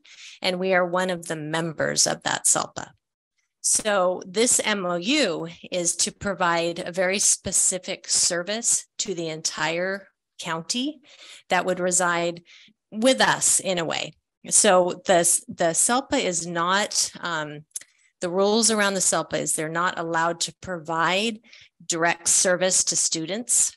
And so, but they have this really great program that is called a wraparound program. It's very intensive services for students who really need that very deep, intensive care for mental health. And when I worked at SELPA a couple years ago, before I came here, I got to see kind of firsthand what these individuals do. And it's called wraparound because they really reach out and wrap around the entire student. They support the family, they support the student, they connect coaches and teachers and special individuals in those students' lives together to wrap around those kids that are having very intense crisis situations. And so it's really important work. And in order for SELPA to be able to provide this work, they actually need to have an LEA, which is a district such as ourselves, actually kind of be able to provide the wraparound services to the entire community. So in the past, I don't know how many years, maybe 5 years, Goleta has been the district that has been providing this service. And Goleta, as you know, is an elementary school district, and they don't tend to have as much need. And so it was kind of a little bit of a stretch to have them providing that service. We actually use the wraparound service at Santa Barbara Unified. We're the district that uses them the most. So it kind of made sense when Goleta decided to not do this anymore to have us do it. So we as a district don't really have much to do with this. SELPA hires these individuals, they evaluate them, they put them to work, They sometimes will support our students. They will sometimes support other students in the community. All that we need to do is actually have them go through our payroll, and SELPA is going to actually pay us money in order to do that. So it's just a service we are providing by housing. We don't even house them. I shouldn't say housing because they don't actually live on our sites either. SELPA has places for them to go for their desks and those kinds of things. So it's just an MOU to be able to allow us to help the entire community that needs these services by just running these individuals through our payroll so that SELPA can use them for direct service to students. That was kind of complicated. I hope that made sense. Okay, any requests to speak on this item? Okay, Mr. Banning, question. I actually have a question. The concept makes perfect sense to me. My question is, you say SELPA is hiring them, but they're going through our payroll. Is there any effect on the maintenance of effort formulas by us having those students, those positions run through our program? I'd have to look into that. I don't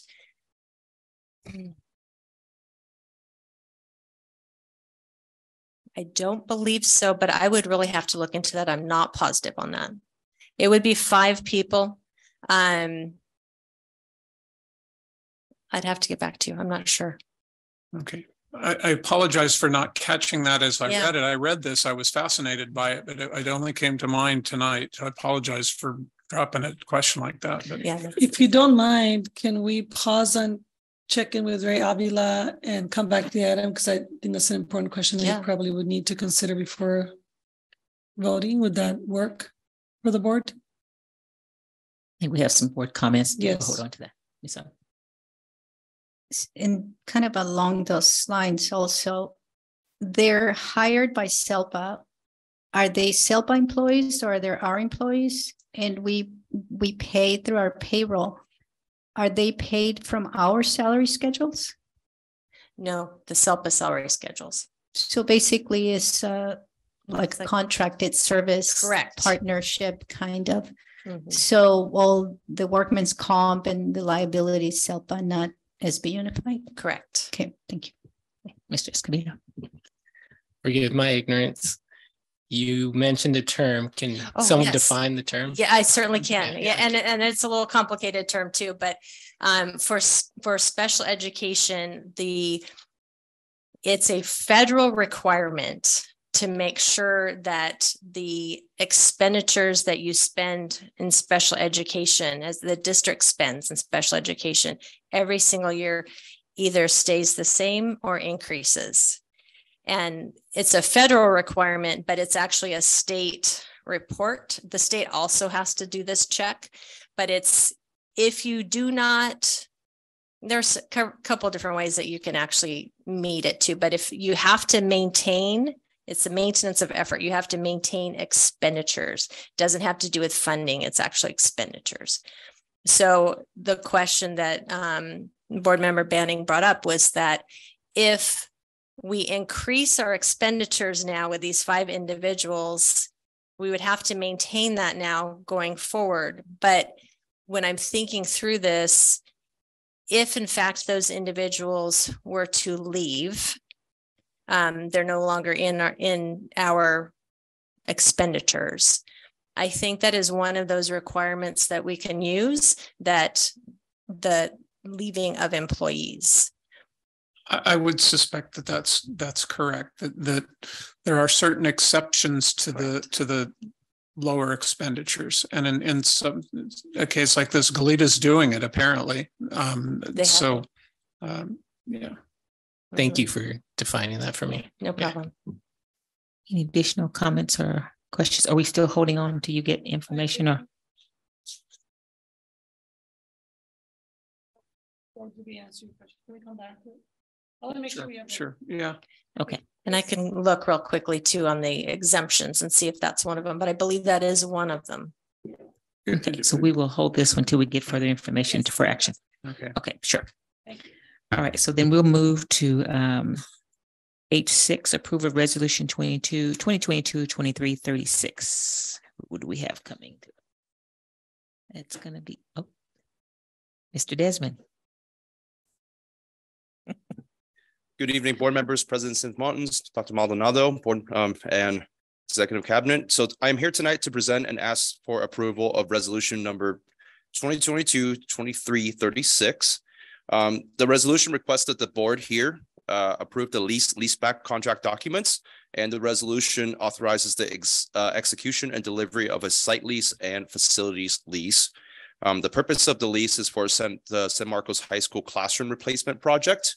The project involves the demolition of certain portable classrooms that are on site right now, the relocation of the portables, and the construction of 6 classrooms and the remodeling of the wellness center. McGilvery Construction Incorporated is the contractor involved in this leaseback proposal. Education Code Section 17406 authorizes the district to lease the site to the contractor.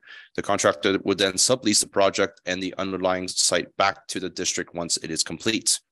The facilities leases include a pre-construction provisions and the construction provisions that the contractor must comply with. The contractor will prepare a project schedule and a detailed cost estimate for construction, a guaranteed maximum price or GMP for the project, and the GMP proposal will be presented to the board at a future date for approval. The acceptance of the GMP is within the sole discretion of the district and its governing board. And in the event of the inability to finalize an improved GMP, the district has a right to terminate the contractor's services. With that, I would kindly ask the board for approval of this resolution. Any questions? Any request to speak on this item? No request to speak. Board members' comments or questions? I do want to just ask one question, if I may. Desmond, you mentioned the wellness center, and I know that we have a capital campaign for that as well at San Marcos. Is this the same project or related? I believe so, but I'll have to verify with Marina, so I have to get back to you with that. Okay. I mean, if we have the money and we want, first of all, I've been to the wellness center and definitely needs to be done. So yes, that's not the question. It's not about not wanting to do it. It's just more that we will want to make sure that we circle back to the folks that are doing the raising of the money for this capital campaign. And I believe that the planning department is in talks with DARE and also the Royal Pride Foundation on that too. I think there's a lot of conversations going on. Okay. Ms. Kavia. This might be like too soon, but do you have information about what would happen to those classes? Not yet. They're going to bring another presentation to the board where we will get into the specifics. This is just to start the leaseback process. And once that gets going, then we can go into design and figure out all the details. Okay, thank you. Okay, here are no additional questions. May I have a motion for approval? I move that we approve resolution 2022-23-36, approving leaseback contract documents and authorizing execution and delivery of site lease and facilities lease relating to the San Marcos High School classroom replacement project. Second. Okay, moved in second. All in favor, please raise your hand and say aye. Aye. All right. Thank you. Motion passes.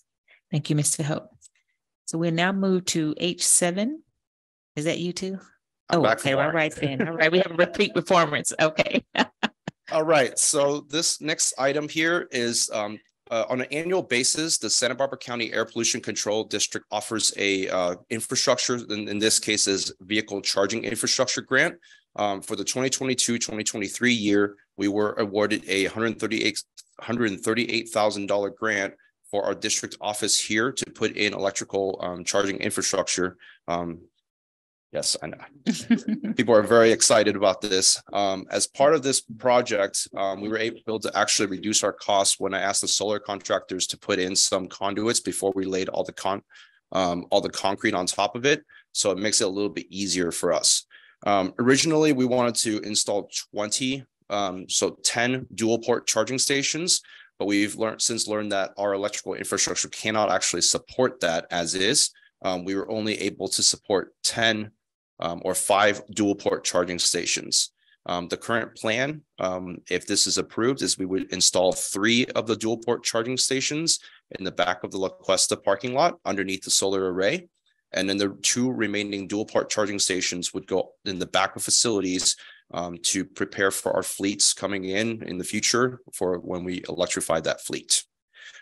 So as of right now, one estimate that I received for the project cost of this was $216,000.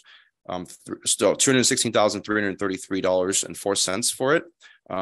This is going to be a project that likely has to go out to bid, but the APCD has approved a $138,000 grant to help us with this endeavor. Okay. Any requests to speak on this item? Okay. No public comment. Okay. Mr. Escobedo. Thank you for this, and I'm always excited when you come up. Very interesting projects. For this one in particular, you spoke about our infrastructure not being able to handle the full 20. Is that something we would be able to upgrade in the future? And what was holding us back in terms of actual infrastructure? So if you can, very simple. The simple thing is we have a transformer and then we have a switchgear. The switchgear can only accommodate 600 amps. If we were to install all 20 charging stations, it would take up the entire 600 amps. Unfortunately, we still have needs for our sites here. So the plan moving forward is that on a separate note, we are working on getting some electric vehicles. And as part of that, Edison has a program where if you can commit to X amount of heavy duty electric vehicles, they will come in and actually install a new transformer, install the switch gears, and also everything up to the charging stations free of charge. So I am working with them on that so that we can upgrade our electrical infrastructure altogether for vehicle charging stations. Fantastic. Thank you.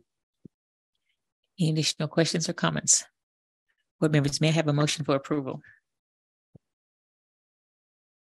I move that we approve this proposal as presented. Do I hear a second? I second. Sorry. Motion and second made. All in favor, please raise your hand and say aye. Aye. Aye. Motion passes. Thank you, Mr. Host. Thank you. All right, we're moving to H8, adoption of permanent substitute pay schedule. Oh, she's back. Wait. Oh, okay. Okay. So, Ann, you're next up. So, thank you. So we're going back to H5. I was slow. I am sorry. I'm a little bit far removed from special ed. Should have had that answer. So, but we were right. So the maintenance of effort exemption that the federal government allows you to use to if your expenditures are going down is the very first one is the voluntary departure by retirement or otherwise, or departure for just cause of certificated and or classified special education or related services personnel. It's pretty much everybody, excluding contract non-renewal or staff layoff due to budget shortfalls is one that is approved. So, and it makes sense because GLEDA is no longer doing it. So I would have assumed that they would have had an MOE issue unless they use something along these lines. So we're okay with that. So I'd like to apologize for being the poster child of a little knowledge being a dangerous thing. Well, I need to apologize for not being faster on the draw. Okay, so yeah. So, Mr. Bannon, would you like to make the motion to approve? I'd be happy to make the motion to approve this MOU. I'm second. Motion second. All in favor, please raise your hand and say aye. Aye. Motion passes. That's 4-0 right now because Mr. Escobedo stepped out, but motion passed. You want to raise your hand? Say aye. All right. Now we have 5 more. Thank you. Okay. Thank you. Now we will move to item H8, adoption of permanent substitute pay schedule. You're up, Ann.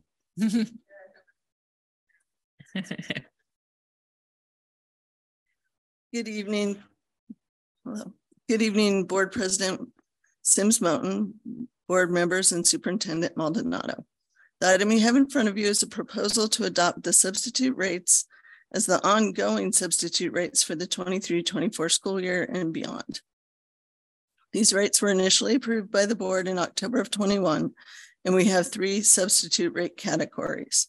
Daily subs are $190 a day. These are the subs who are on the call list and who accept daily jobs that arise due to a teacher's absence. Designated site substitutes, which are $210 a day. And these are substitutes who are designated to be at a specific school site each day to cover whatever needs for the coverage the site has each day. And last but not least are long-term substitutes, which are $290 a day. These substitutes cover a teacher's assignment due to the teacher being on a leave of absence, such as maternity leaves, that sort of thing. So I am happy to answer any questions you may have at this point. Thank you. Any requests to speak? Board members, any comments or questions? Hearing none, may I have a motion for approval? I move approval of this item. Okay. Second. Motion and second, and Ms. She's coming back in. Okay. All in favor, please raise your hand and say aye. Aye. Motion passes. We'll move to H9. I think that's you, Ms. Ann, as well. I'm just Okay. going to stand up here for a little while. All right. I think you're the next couple. 3, 4. Okay. So good evening again. The item you have in front of you is the annual declaration of need for fully qualified educators and resolution 2023-24/28. So the Commission on Teacher Credentialing requires that we as a district file an annual declaration of need for fully qualified educators if we anticipate employing teachers who have a base credential, such as a multiple subject or a single subject, but are not fully credentialed in specific other areas. So in other words, these are teachers that might be new to California and are in need of an emergency CLAD or BCLAD authorization. Current California teaching credential programs embed the CLAD info into their programs. Out-of-state programs, unfortunately, do not typically have a comparable authorization, and thus there's a need for the emergency CLAD while those teachers work on getting their regular certification. The Declaration of Need also provides the district the ability to apply for general education and special education limited assignment permits, LAPs for general education, and CLAPs for special ed. LAPs and CLAPs can only be issued to applicants holding a valid California teaching credential based on a baccalaureate degree and a professional prep program such as student teaching. An example of this might be a science teacher who is teaching a section of math but does not have the math credential yet. The LAP allows for that teacher to teach the section of math for the year. If they are to continue teaching math, they need to be pursuing that credential. The declaration also allows for the district to file for emergency transitional kindergarten permits for TK teachers if they don't meet the TK requirements.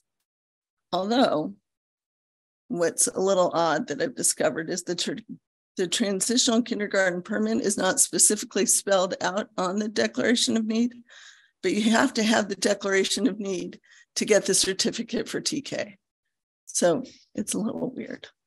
But with that, I will do my best to answer any questions you may have regarding the Declaration of Need. Seeing no requests to speak on this item. Board members, any comments or questions? Okay, hearing no questions, may I have a motion for approval?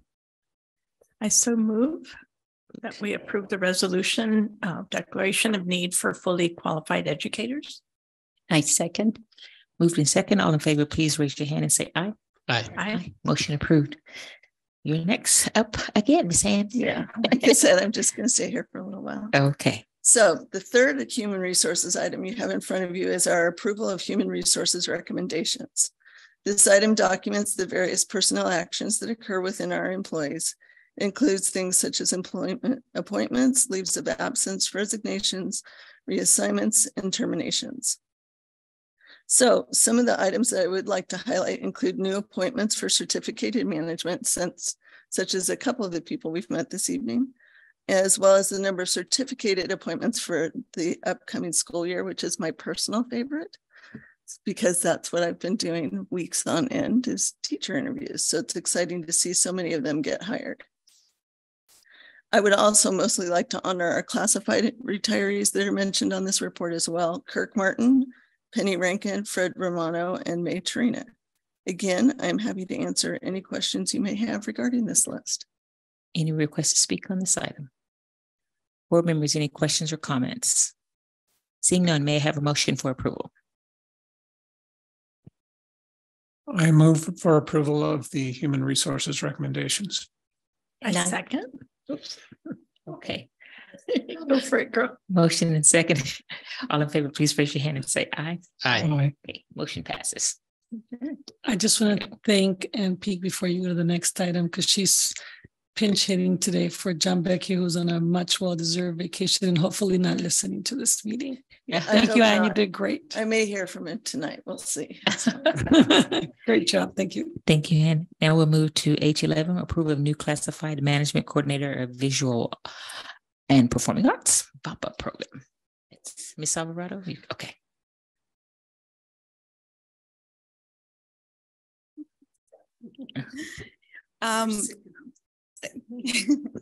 We would like to request the official approval of a full-time classified management position for our visual and performing arts coordinator. As you all know, we are currently working on developing a 5-year strategic arts plan in our district. We are involving stakeholders, community members. We're involving our VAPA leads and many others in our district to ensure that we have a plan that is going to support all of our students in the arts and continue to enhance what we already have. As we were developing this plan, we realized that the process is going to take a lot more. And so we currently have a position where part-time is, that position is part-time teacher. The other part-time is a visual and performing arts coordinator. That's not enough. We are requesting a full-time person to help us move forward and continue to do the great work that has already been started with the team. Okay, any requests to speak on this item? Okay, board members, comments or questions? Ms. Alvarez? So we currently have 2 part-time positions. Is that what you're saying? We have you said we have a part-time teacher who serves, we have one person who serves part-time teacher and part-time coordinator. So that's 1 full-time, 1 FTE, or 2 different people? It's 1 person, 1 FTE. So we're adding another FTE? No, what we're doing is transitioning. We would transition. He would likely go back into a full-time music teaching position, and then we would hire a full-time VAPA. So when we say the budget impact is 185,624, it's actually less because you're already paying this person. So it's going to be the difference. Is that right? Right?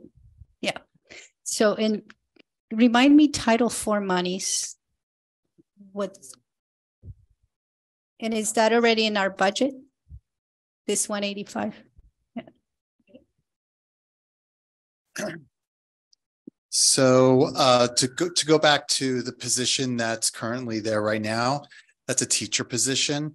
So what was designed with that teacher's position was half of the position was teaching, as they were saying, and the other half was to help coordinate the arts. That wasn't working, as you could see, because we're bringing this position to you. That means that he's going to go back into the classroom. So that's not a cost savings because we still have a full FTE. So it's going to be that full amount. The second part of the question to answer was the Title IV. That is part of our budget, and that would be directed towards filling in that gap. The other thing to be aware of, as you know, is the Prop 28. And some of that funding source, once we get and we see the full amount, then we can shift the funding source and use Title IV for whatever it may be and use Prop 28 for this position to support. Thank you for clarifying that the teacher is going to go back to being a full-time teacher, and this is a brand new position. So thank you. I appreciate the clarification. Mr. Escobedo. Thank you. In the job description, one of the items underneath knowledge of curriculum. And I'm curious to know why we decided to make this a classified position versus certificated? And if Yes, so that's a great question. One of the things that we have to make sure that we're in balance when we have certificated management along with certificated staff, we have what they call an R2 report. So we have to make sure that our teaching staff is at a much higher percentage. I'm not sure what the specific percentage is, but we have to keep that in balance. So what we want to do is make sure that number one, that stays within the balance so we don't get in trouble with our auditors. So that's number one. Number two, the classified position itself actually allows for it to be a position that's not specified in terms of having certificated management. We could possibly open that position up to other qualified personnel. So you can have someone like, for example, within my position, it's classified, yet I hold a certificate of administration with it. So you could do much more with that position. I also want to add that this area is pretty complex when you look at all the partners and all the areas of the arts that we're trying to manage. Part of the strategic arts plan is involving a lot of our community partners. So you really do need more of an organizer, coordinator-minded person. They're not exactly the people that would be looking at the curriculum and implementing curriculum per se, but more coordinating the efforts of many people as part of the strategic arts plan. And in previous jobs that I've held, the arts, coordinating lots of arts people requires a different sets of skill. Having the teacher do it this year showed us how complex it is and the kind of leadership skills you need to do that kind of complex work is different and not necessarily something those of us that come from the academic space would always think about. And I'm hearing it provides more flexibility. Right. Yeah. Okay. Thank you. Yeah. Okay, so no additional comments or questions. May I have motion to approve? So moved. Second. Moved and second. All in favor, please raise your hand and say aye. Aye. Aye. Thank you. Thank you for your presentation. So next we're moving to H12, approval of contracts and memorandums of understanding over 10,000. Yes, while Ms. Kenya Edison comes up, board members, what I wanted to ask you for this item, we're trying something a little different tonight. In the effort to have more clarity, more coherence, more organized systemic ways of really providing services to schools in the area of mental health and wellness, and using our MTSS approach.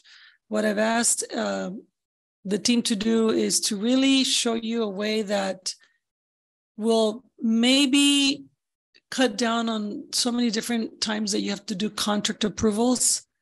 And then for you and us and others to try to keep track of, so what was that nonprofit doing and what do they serve and how do they serve?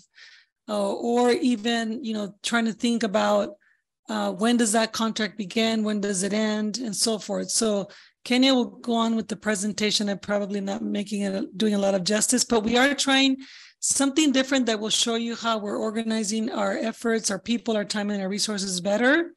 And the rest of the team, the cabinet is watching, because we may, if this proves to be efficient and understandable, and you agree to, we'll try to make use of our time with you and the way that we do our contract approvals more coherent in this manner. So with that, I'm turning it over to Ms. Edison and Mr. Schittler. Thank you.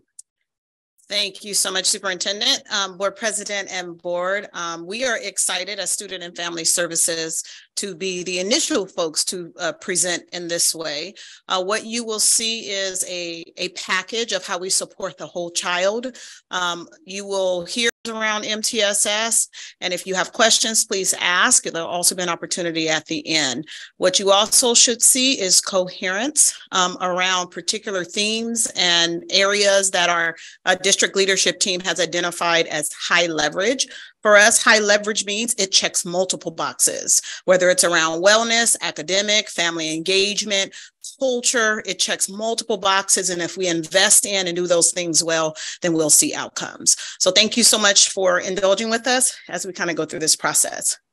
As you know, as a district, this is our work. We are unifying around this work. What is new on this slide for you all is the MTSS. Remember, that is our multi-tier system of support. That's one system for Santa Barbara Unified, serving the needs of all kids, right?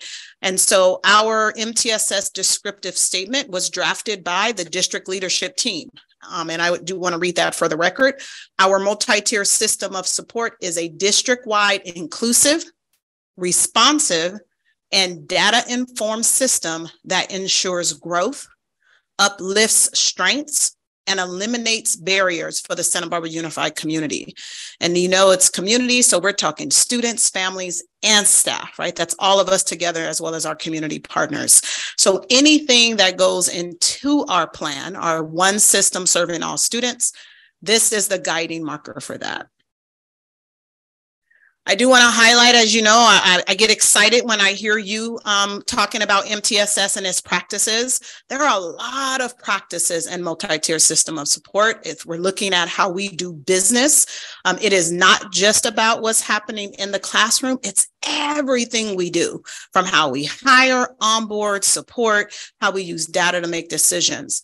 Of the many, many practices for MTSS, the ones highlighted on the slide are the ones that the district leadership team said are high leverage. Again, checks multiple boxes.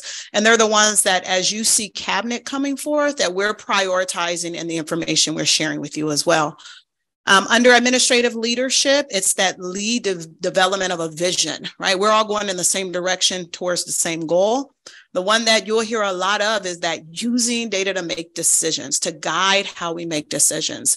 What you've seen as we come through is not only highlighting our student outcome data, that's about how students perform, but really also highlighting our implementation data. What are the adults doing or doing differently to get the results that we're getting with our students, and really focusing not only at the classroom level, at the school site level, but as a district overall. Providing access to instructional coaching. You've heard a lot of information coming out of Ed Services as we link multiple initiatives to support this work. We are constantly seeking input from our teachers. That is a high leverage practice. Identifying who has access and what the DLT wanted to highlight and who does not, right? So that we can focus our work there. I do want to highlight just a few more. You can read the others for yourself, but identifying ways for all staff to contribute. You will see in our proposals for our contracts that's coming forward, as well as the high leverage practices that came out of the district leadership team, there's work for everyone to do. Everything that we are investing in is the capacity of all staff, not a particular classification of staff.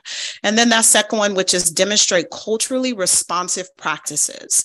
As you know, we provide services for all students, but there's also special populations of students that require us to be very in tune, sensitive, and intentional about the services that we provide for them. And we'll talk a little bit more about that.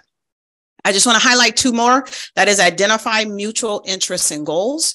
That's that meeting we talked about that was highlighted here with our community partners when this room right here was filled with folks saying, what do you need us to do, right? When we said, oh, thank you for your partnership. Did you think about reimagining that? I'm excited to highlight some of those contracts that we've entered into.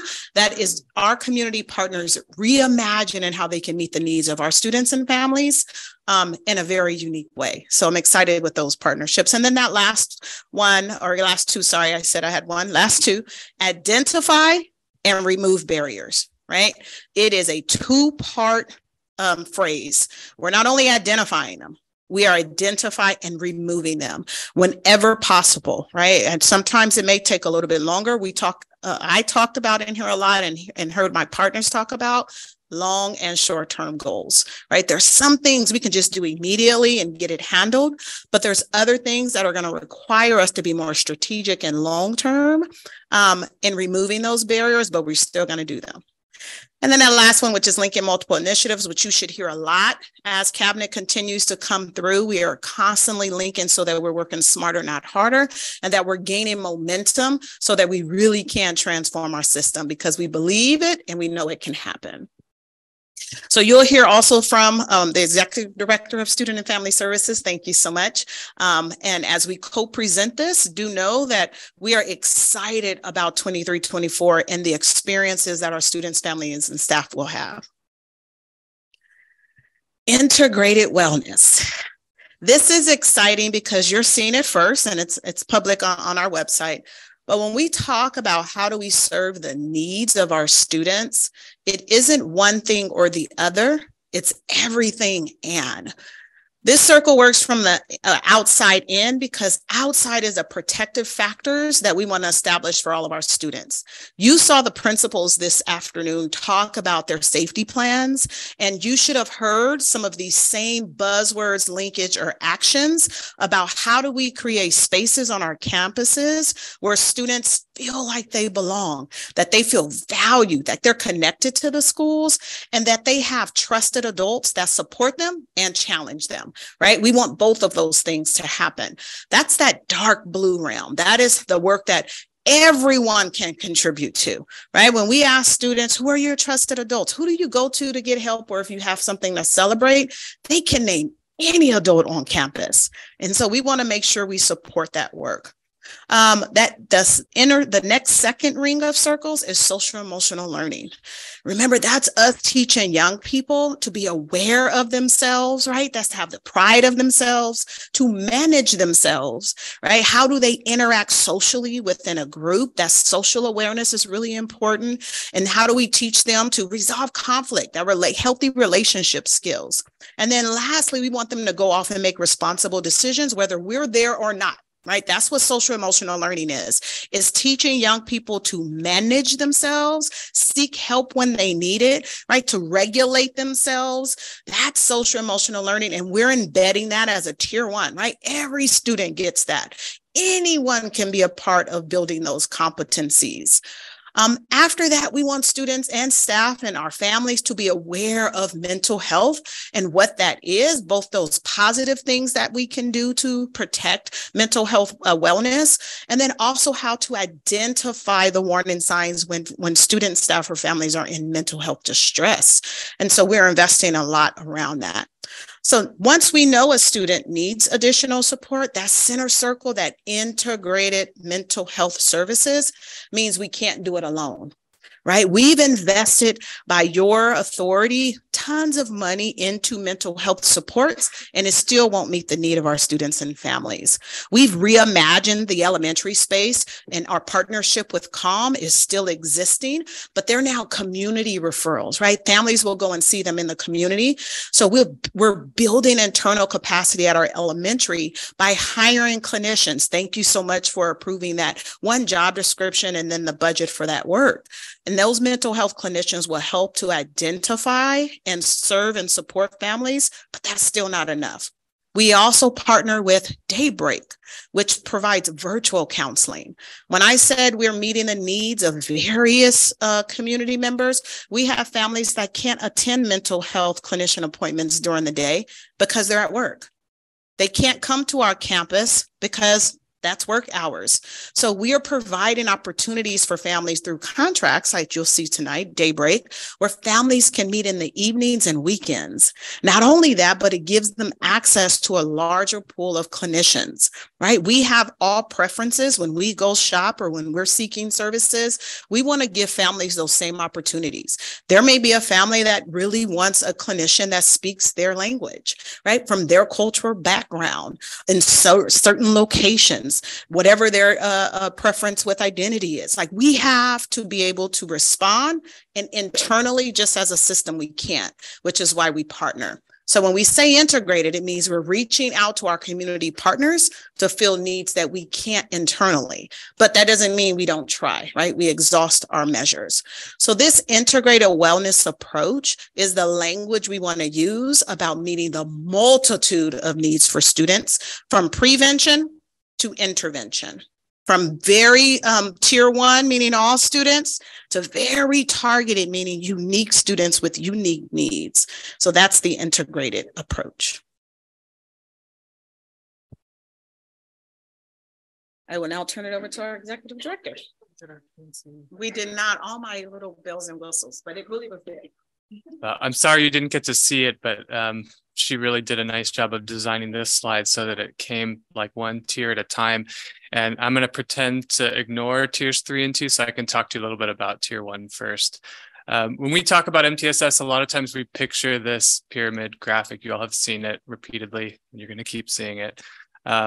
It's so much more. MTSS is so much more than a pyramid of interventions. It's the practices that she alluded to that each of us do in our roles. But when we talk to you about contracts, we really want to show where we are seeing these contracts fit in the alignment of our work. And if you notice, there are acronyms next to each of those. It's sort of like a key or a legend to the slide that you're going to see next, where we list those different contracts in buckets, not just because we love acronyms, but we do. I will tell you, though, that those are the practices that were elevated by that MTSS district leadership team. So it's a large group of folks that represent all of our schools that are implementing our MTSS that came together repeatedly this year and landed on these as our consistent commitments. When we say consistent commitments, we mean it doesn't matter which school you're at and what's in your single plan for your school.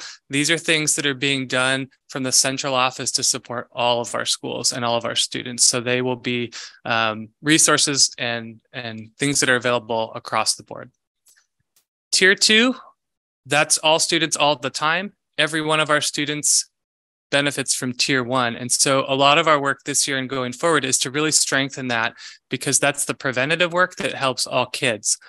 When we bring contracts to you under tier 1, you'll notice more often than not, this is an investment in our teachers and our staff. It could be tools, curriculum, trainings, things like that, that are going to live in the classrooms or with counselors that are going to touch all of our students.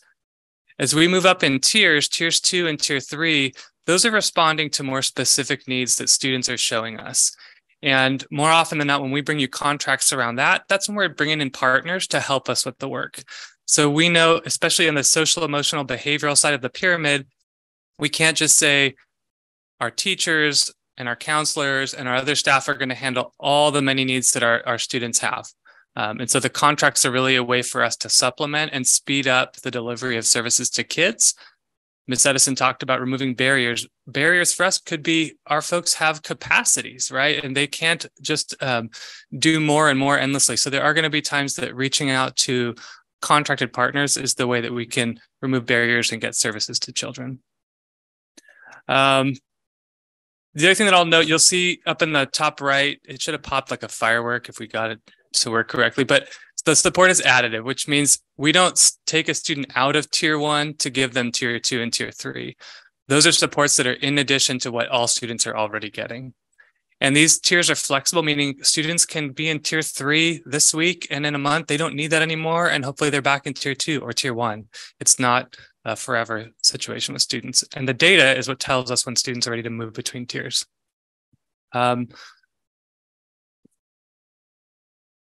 So I think those are the main points to consider when you look at the contracts on the next slide. The only last point that I want to make is that when you think about the cost per student of these contracts and these investments, that cost per student increases as you go up into the tiers. So the more we can invest in tier 1 supports, we capture more students with that. We touch more lives with that. When we get up into tiers 2 and tier 3, they really are intensive and by nature costly supports for students, and they're necessary. But there's a reason why the MTSS DLT really wants us to stay focused on tier 1 for a lot of our priority work. And with that, I'm going to hand it back to Ms. Edison.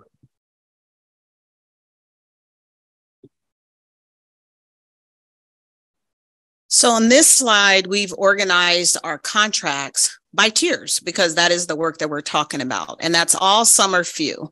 Our all contracts, again, as was shared, is really focused on staff capacity, because it isn't about implementing an MTSS, it's about sustaining it. And any system cannot be dependent on few, it has to be dependent on all. So that's what's in tier 1. Just to orient you to this slide, red are contracts that aren't on the agenda tonight, but will be forthcoming, and they're in our tier 1 because we're still working out the kinks with the contract. I won't go through all of them, but I'll leave you to ask questions, but I do want to highlight a few of them from each of the tiers. Tier 1 incognito, you've heard me talk about that. We're continuing that work. That's about how do we help all of our staff identify students who are in emotional or mental distress. How do they approach them, not to trigger them further? And then how do they refer them to long-term services? If you recall, for May, for Mental Health Awareness Month, we had a healthy competition between sites to get as many staff as possible to complete the module. Well, as we go into year 1 of implementation, that every staff will be required to complete it, but we're already more than 75% of the way there because we kicked it off in May.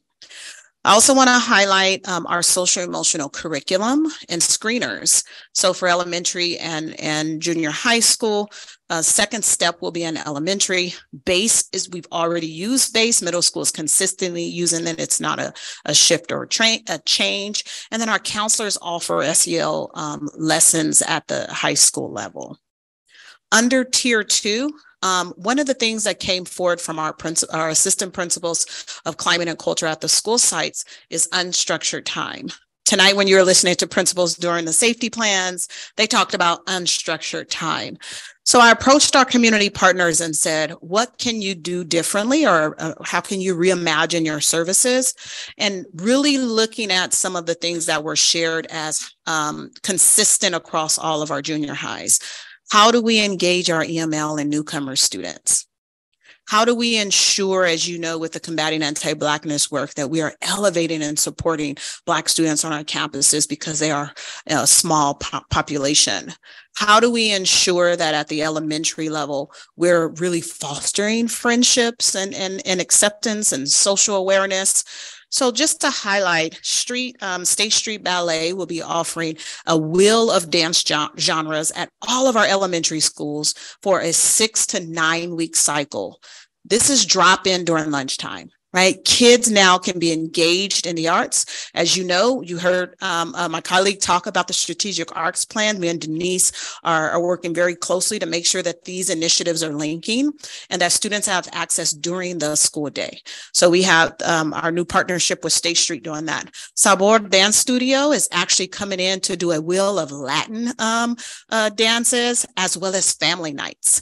So that's important for us to be able to engage with our families or our newcomer families. We've reimagined our reception area because what we found was newcomers didn't have a place to land in our district before finding out what the district is and having questions answered. So I invite you to stop by and see our reimagined reception area that is also in response to that need.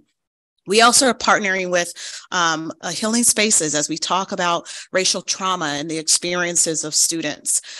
This is no different than when we talk about targeted supports, right? There are things that are specific to particular communities of students to help build them up or remove a barrier so that they can succeed and thrive.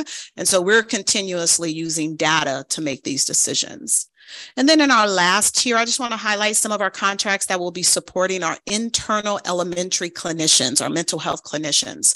Theranos will help them with their tracking of their documents because there are certain criteria for licensure that we have to monitor and support them in. But also I want to highlight our youth outcome survey. We're always asking the question, how are students better off because of what we do? So for the mental health clinicians, we have a battery of surveys that we can survey students from beginning to when they're done with their clinical services and supports to see if there was growth during that time, because we want to have objective data to say students are better off because of the services we're providing them. I also want to highlight ripple effect. As you recall, that was in response to racial incidents. We did not have a tool that we could calibrate across the entire district. So if an incident happened, that students can not only learn why what happened was wrong, but learn a new replacement skill, as well as learning empathy. And so we renewed that contract coming up for the new year because it is a tool that is necessary and works as a response to just regular everyday discipline as well, alternatives to discipline. So those are just a few I wanted to highlight. We are open to answer any questions about any of the contracts, but we are excited to be able to have you see as a package instead of piecemealing the contracts on a complete support for students and families. And at this time, I'll open up for questions. Okay, any requests to speak on this item? Request to speak? Board members, any comments or questions? Ms. Munoz? Yes, I'd like to thank you both for this presentation and the way that it's laid out so that we could see the relationship in terms of what is being provided, how it ties into TSS, and see it all at once. Thank you. Thank you so much. Mr. Escobedo. Yeah, I'm going to follow up on that. I think for me and probably many others coming in and understanding maybe and learning about MTSS, I think this presentation is one of the best that I've seen so far in tying it and making it really tangible for me. And I think it makes it really tangible for other folks that watch the school board meeting and talking about, okay, tier one, here's what tier one means. And here are all the contracts and the student services that we're pouring into tier one. Now, for those students that need a little bit extra in tier two, these are the services and the partnerships we have to layer on top of that, and so on. I am just so impressed. I just wanted to say thank you. This is really helpful for me in terms of future conversations. This kind of grounds it for me and provides me with a good foundation. And I think the more that we can do this, I think President Sims-Moten made a really good comment earlier in a great explanation from Trustee Banning and talking about how sometimes things are fragmented, right? We have all of these compliance and standards that we have to live up to, and sometimes they don't gel well together. And so we need to talk about this and explain it and make those connections for folks, because I can tell you just from my personal vantage point, sometimes it's not always easy to make those connections. And so something like this is really, really valuable. So I just wanted to thank you for an excellent presentation. Ms. Alvarez. Yes, thank you both for the presentation and the nice slides. I'm sorry I missed the animations, but you can do that next time. I do have a couple of clarifying questions here. I had emailed you, and thank you for getting back to me, and Mr. Shetler and Dr. Maldonado, about my conversation with Attorney Julia Jenkins of the legal clinic here in town, and also with the San Marcos High School student about restorative approaches. And you mentioned that you were currently in conversations with the Santa Barbara Teen Legal Clinic.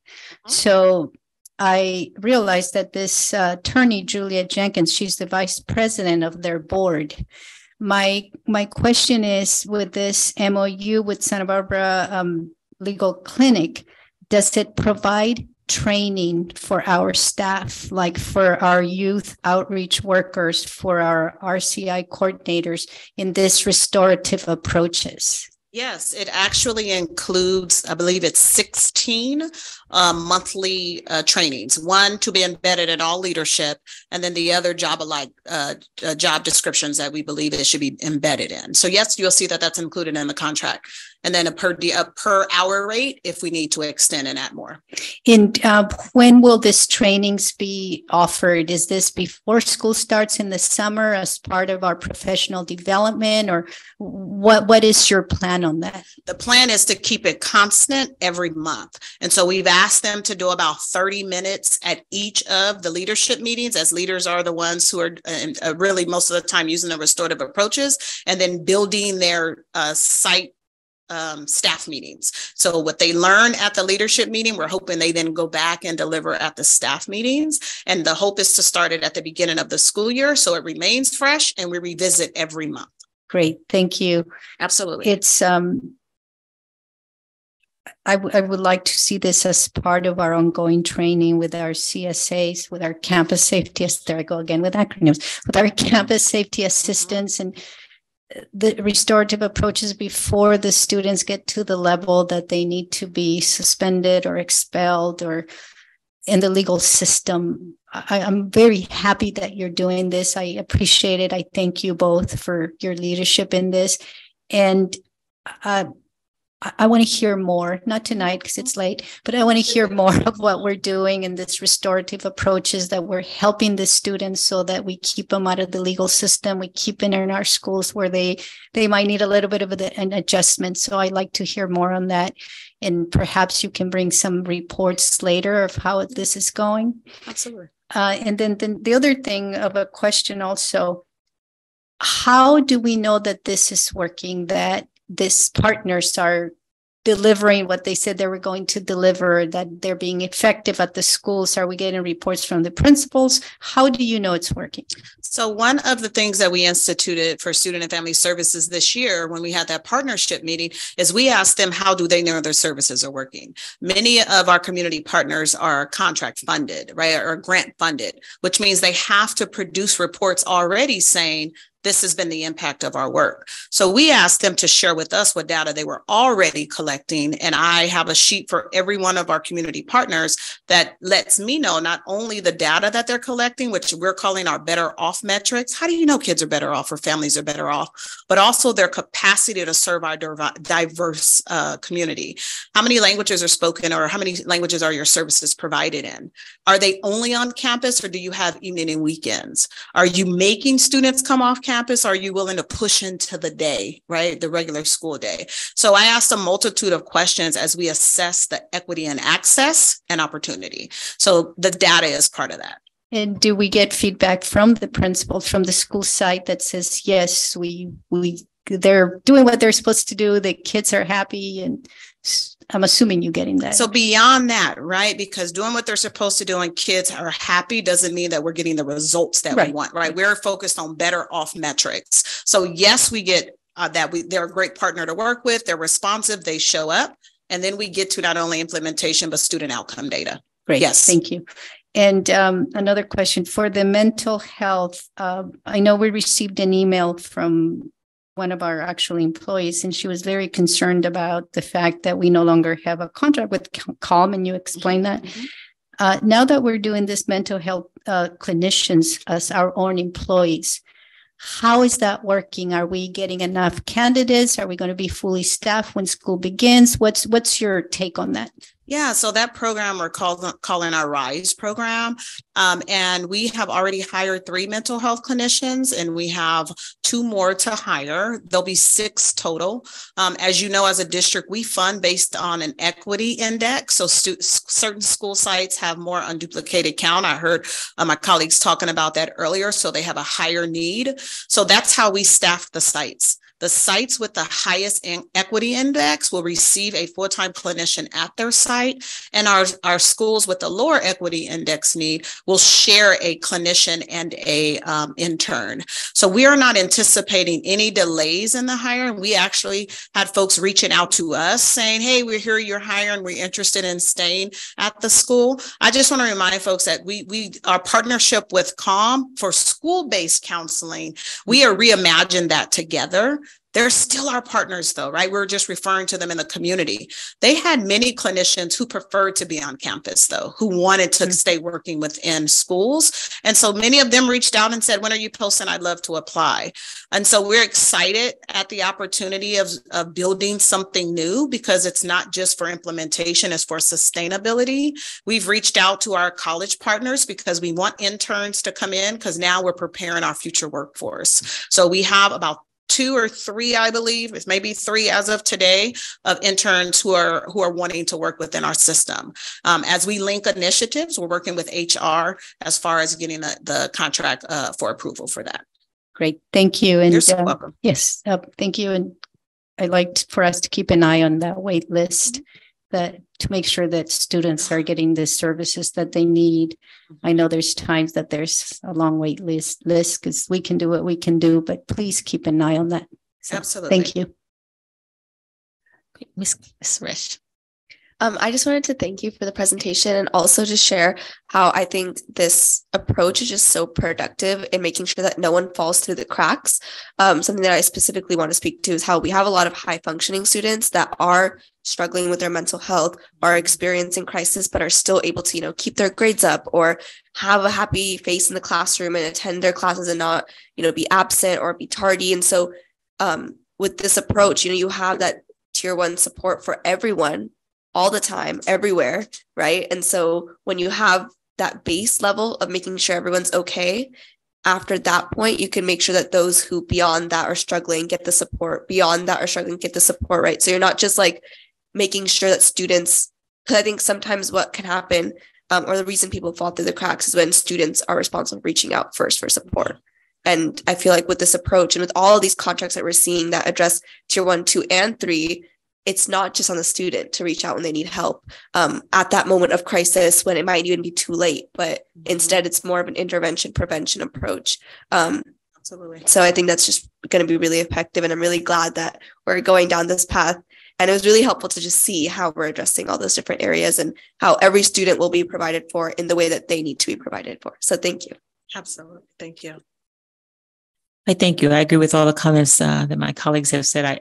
I can feel the excitement. I'm here too, my leg is just bouncing out. I just really appreciate that. And I know CPI is used in a financial thing, but this is about CPI here, that we continue to have process improvement here and how you're coming, how you're adapting to what we need to do, and how you have really integrated as we start to look at really reimagining what does that look like? The partners that have been partnering with us for long term, you're doing the same old thing, different day, but through this process, you can begin to see that they're thinking, what do they need to do? What process they need to change internally, right? To make sure that we're meeting the needs of today of our students, because our students have different needs. And I would go back to the fact that this is a part of a process that we are continuing to maximize, our efforts together to make sure that we're creating an environment of care and education for our students. So I just really appreciate all the work that you both have presented to us tonight, and all the work that we see here in terms of this. We are improving the environment for our students to succeed, and it's tangibly, and you can see that through our processes, through the results. And I appreciate what you're saying. Are we better off? I know we work at First Five about results-based accountability, right? So is anyone better off at the end of what we're trying to do, and holding each other accountable for that? So I think we're just at a new date and a new time, and we're just, because it's all about timing. It's all about where the leadership is and where the mindsets are. And that started to change for me when that day it was raining and this room was full of partners, because they could have stayed away. It was raining that day and they were all here, their raincoats and umbrellas, right? So just can say that, and you can see that here in terms of what they're wanting to do, because we know this community would be stronger as we work together and be able to adapt and change as we need to. So with that, board members, may I have a motion to approve? So moved. Second. Okay. And a big shout out, Ms. Edison, Mr. Shetler. I have every confidence that this is going to work, because I know you're going to hold them accountable. You would hold me accountable. Yes, I know you do. And thank you. I really appreciate, I wanted you both to know how much I appreciate your work on this. Thank you. Been motion and second. May all in favor? Raise your hand and say aye. Aye. Great. Thank you for that. I'd just like to say thank you as well. And board members, please know that tonight starts this part. There's been already some communication to school staff at different levels. The intention next is to continue to roll out how we communicate and present the information for internal staff, parents, community members. So there's communication follow through that needs to happen. So if you do hear from employees, please send them our way so that we can make sure we check off all the different groups that need to hear how this is going to work. Because I can understand why some people are writing to the board and asking questions, because we're in development. And then at some point, we want to make sure we build out the comms, the communications. I'm using shorthand. Our communications plan for how this will get implemented. So just wanted you to know that we're aware that the next phase will be that. Thank you. Thank you with that. So typically here, board, we would take a break between action and reports. But as I sent a note, we're going to push through and make sure that you're having self-care as you need to do. You don't have to raise your hand and say, I need to leave. Just, roll on. We're not in class. So we're going to move next to I1. Oh, Miss Edison. Okay.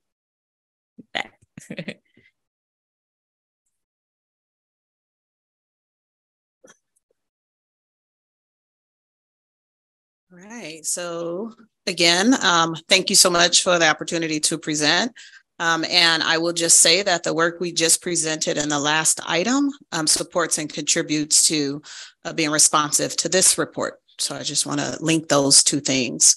So I am here to do our agreed upon report. And I believe this is, let me fast forward. There we go. There's an error on that first slide. It still reads 0. There's actually 6 incidents to report for this time period. We'll talk about what they look like and where they were located. So we had 3 at the elementary level, 2 at the junior high level, and 1 at the high school level. And as we continue to see the work, it definitely drives home the importance of being early interveners of this work and starting as young as possible, which is a recommendation for the Combating Anti-Blackness Work Group, is that we really push down into preschool, not just TK. 6 of those incidents were directed towards another student. Remember, it's either directed or indirect, meaning it was no target of the conversation, the word, the act, but 6 of these were directed towards another student. As we look at the breakdown, you can see the numbers don't add up to 6. That's because 1 included multiple. It included both verbal and a written a written report. So we had 2 that were just verbal, 3 that were verbal casual. Remember, there was probably amongst friends, but they were said to someone. And then we had 2 that were actual written. I just want to remind you, as I just said, as we link these initiatives, it's more important for us now to be very intentional and targeted on both sides. I'll say not only for the student who is receiving the harm, which is why we have contracts that were targeted as we respond culturally for the needs of our Black and African identifying students, but also for the students on the other side of that, those who are causing the harm. This approach is responsive to both. So I just want to make sure that we continue to link. That is the end of that presentation. Request to speak on, oh, we have one request, okay. We have a speaker, Barbara Parmet. Are you online, Ms. Parmet?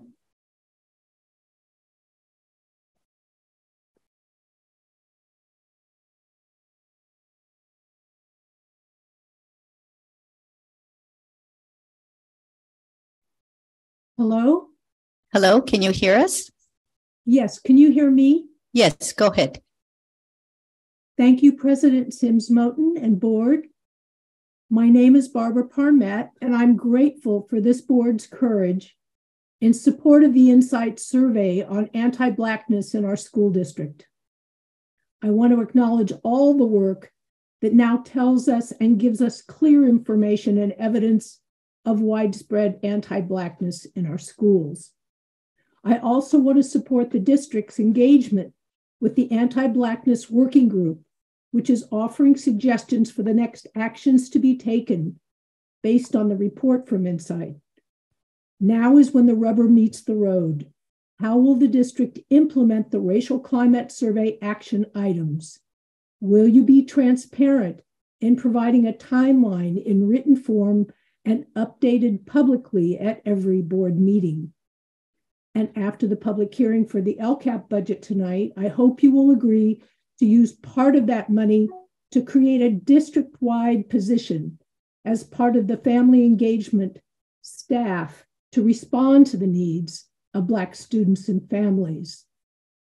By setting clear consequences as part of written policy for restorative practices and offering protocols for training staff and parents, then by taking these actions, the district will show itself to be at the leading edge of standards for dealing with racism and anti-Blackness in our schools. So thank you very much. Thank you. That concludes public comment. Okay. Board members, any comments or questions? Ms. Katia. Thank you again for your report. I just wanted to ask, are we still doing the reporting method where it's someone on campus identifies it and the principal classifies it as a racial incident, or have we changed how we're reporting the racial incidents? All incidents are reported to the principal, and then they're accountable for entering it into the reporting system. Okay. And that includes anything reported on like Stop It or Safe to Speak Up and everything. Yep. Okay. Just thank you so much. But I just wanted to emphasize that I think it's valuable that we're getting this data and that we're looking at it. And I just wanted to appreciate that we're responding in a way that accounts for the fact that this is not the full picture. I think if we just use these numbers, we'd probably be giving ourselves pats on the back and moving on with our day. So I just wanted to note that I think our responses are of a magnitude that accounts for the fact that this is not what we're actually experiencing. It's just a small fraction of that. And then I just also wanted to demonstrate my immense support for a suggestion that was brought up of including education earlier on. I think it's just so essential. If there's some way we can incorporate ethnic studies in elementary schools, TK, preschools, just so students are being raised in an environment that promotes tolerance and inclusivity. And it's not out of your thinking to be accepting. It's natural to be accepting and to be loving of all individuals. And I think we will continue to see progress as long as we address those root causes, which I think is what we're doing with the presentation that we had before. So thank you so much. And I just wanted to put those thoughts out there. Thank you. Mr. Escobedo. Thank you for the presentation as always. I just wanted to state this again, is that I'm pretty sure the next meeting, we're going to have the Combating Anti-Blackness Work Group coming with their recommendations, which I'm excited about. After that meeting, I'm really hoping that we can begin the process of transitioning this report and making it an implementation report so that there's full transparency. So folks get the full picture of what's being done. Obviously, there's work being done. We just saw it in the last presentation, right? But I'm hoping the same way that we painted the full picture for MTSS, that we can do that same exact thing for our efforts on combating anti-Blackness. Absolutely. And I just wanted to state that for the record, and I'm really excited for the next meeting. So as always, thank you. And always thank you for reminding us that this is the work, the right work, and appreciate it. Thank you. Any additional comments or questions?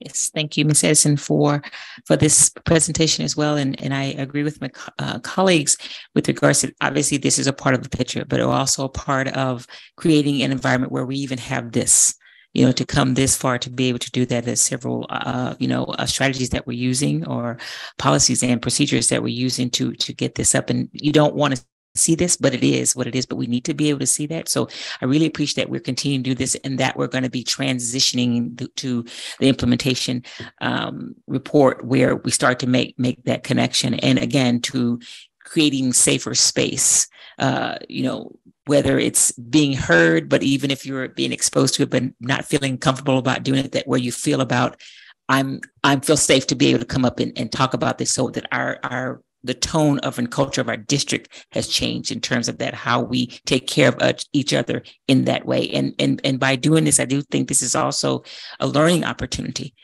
You may not necessarily be the only person. You may not be the person it's being directed to, but if you're standing by and allowing it to happen too. So how do we also look at that as well? So, thank you. I do owe, and I know that you and I met, or Trustee Escobedo, about the implementation report. So that is, trust us that we're on our way to make all that happen. And the other thing I want to mention that we did do last week, I feel like it's been a month, is we also reached out to the Association of Raza Educators, ARE, and Steve Vance and Anna Pilhofer had a chance to also hear from that group about the reaction. So part of the building of the new report and the implementation and getting all this geared up to go is the outreach, that we wanted to be mindful of all the different groups that could give input into how we're going to create the new reporting structure. So that is being built, not yet ready for prime time, but I just wanted to make sure that, it's on our to-do list. Thank you. Thank you. And I would just add one comment with regards to my littles, Columella. So, at First Five Association across the states have a READY initiative, and it's racial equity, diversity, and inclusion. So I'd be happy to pass that information along, how we start to implement that at the preschool level, both from teachers in the preschool that are in the class down to preschool providers or childcare providers. So I'm happy to present that because we know how we have to start at the root of it and figure out how to go from there. So please do. Thank you. Okay, I offer that resource. So with no additional comments and or questions, thank you, Ms. Edison, for your report. We'll continue to move forward. We're now moving to I2, report on ETS staffing reorganization. See, Mr. Tony's coming up.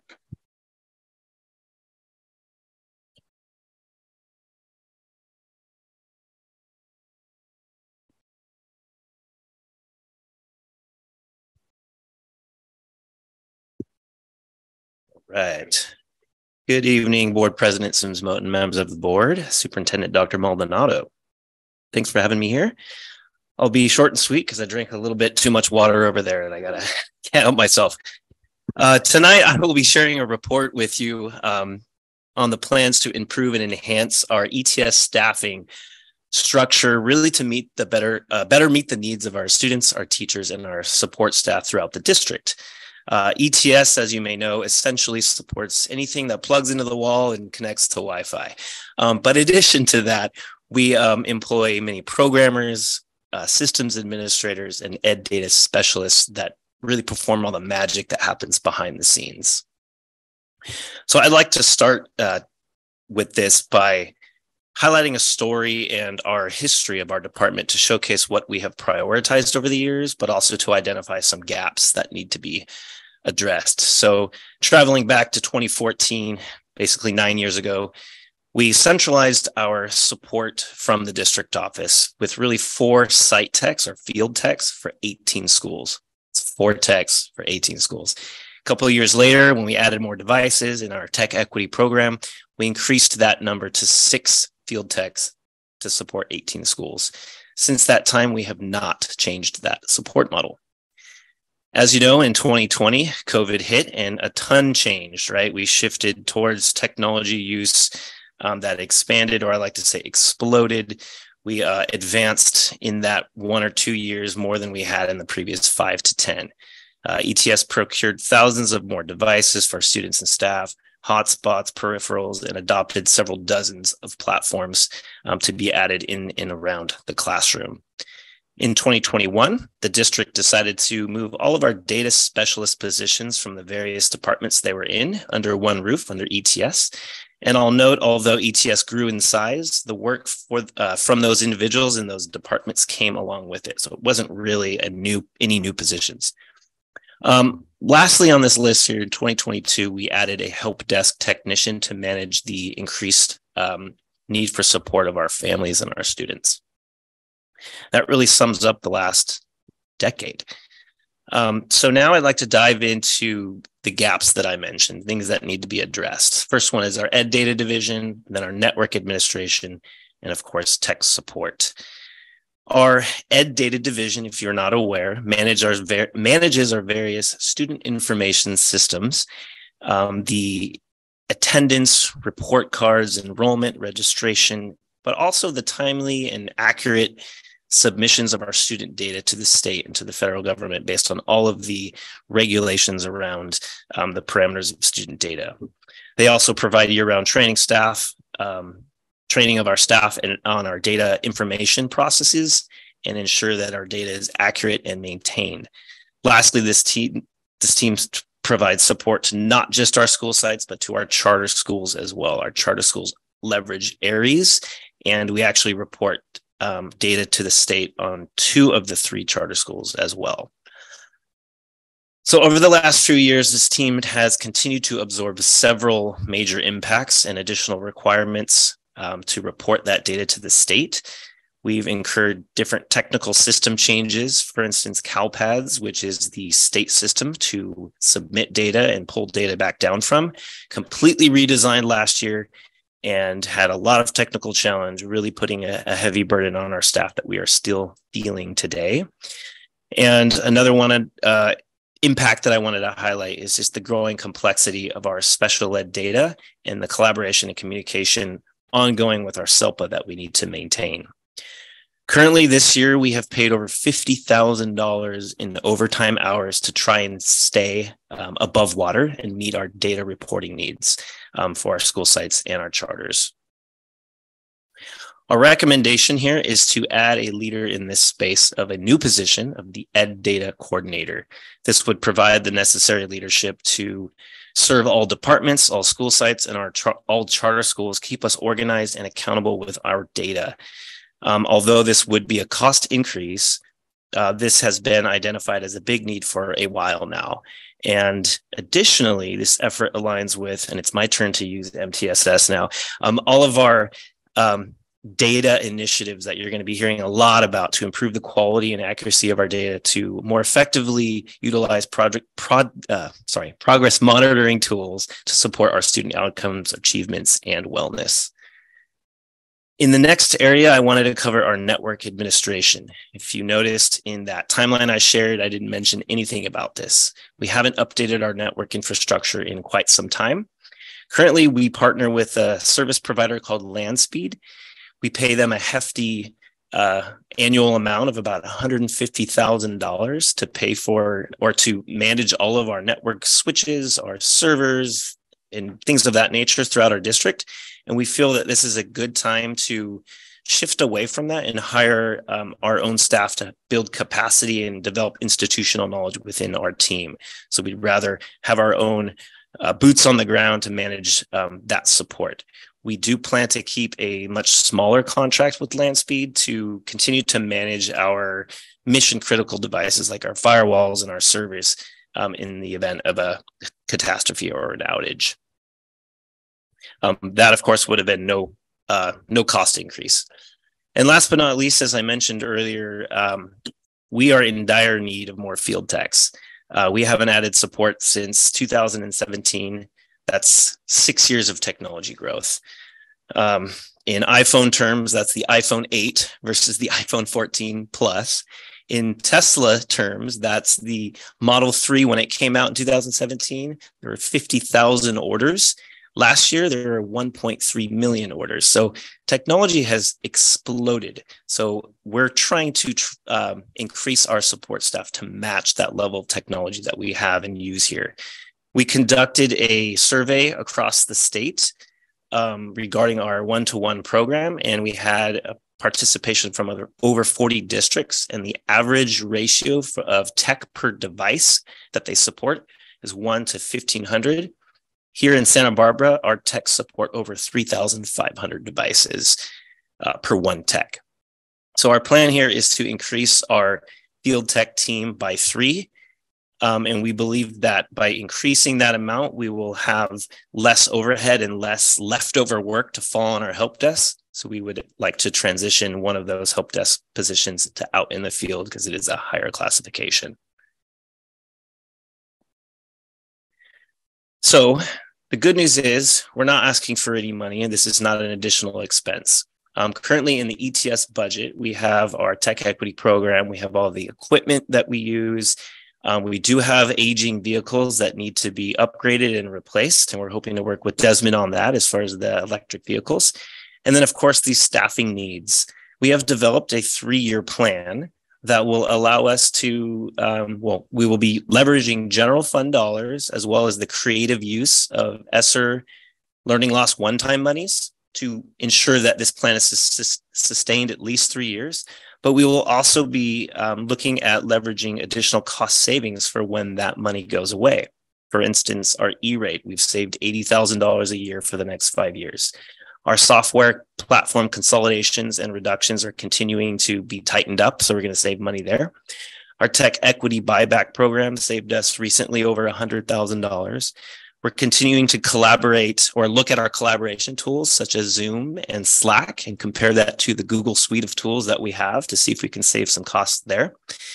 And we're also in the process of securing a couple of different technology and security grants, one being for student and campus safety, and another for cybersecurity that we hope to utilize to help reduce our general fund expenses to continue to fund this initiative for in those out years. And these are just a few examples of the cost savings that we're going to explore going forward. I know I went a little quick, but that is my report in a nutshell. We are planning to bring some of those new job descriptions that I mentioned to the subsequent board meetings for your approval, but I'd be happy to answer any questions you may have this time. Any requests to speak on this item? No requests to speak. Board members, comments or questions? Ms. Alvarez. On slide number 5, you mentioned you'll be shifting costs from Landspeed to the new network administrator. And you also mentioned that we will keep a smaller contract with Landspeed. Are you projecting that the 100 and something thousand that you pay Landspeed right now will cover those two things? Yes, with additional cost savings in that same funding stream, we have other systems that we've pulled back on that I did not mention here, but it'll essentially be a wash in that area of network administration. So what you're proposing is to add as a network administrator? Is that a new position? That was a new position. And also a net data coordinator? Correct. And all the others already exist. You are going to increase an IT support specialist. Is that what you're proposing in a nutshell? That is correct. Okay, thank you. Welcome. Any additional questions or comments, board members? Thank you, Mr. Ramirez, for your report. That was quick and got answers. And we have come to the end, at least the start. So I want to call our attention to coming events, board members. You see that on your agenda. I think we have a holiday in there coming up, right? Juneteenth. Yes, so we have the summer school. Excited about that session coming in. Let us know that we want to be able to attend some of the sessions. Sure. Do we have t-shirts this year? I'm just saying. Okay, I'm just saying, just want to have a t-shirt to represent. I can represent the old ones, right? They don't have a day on. Oh.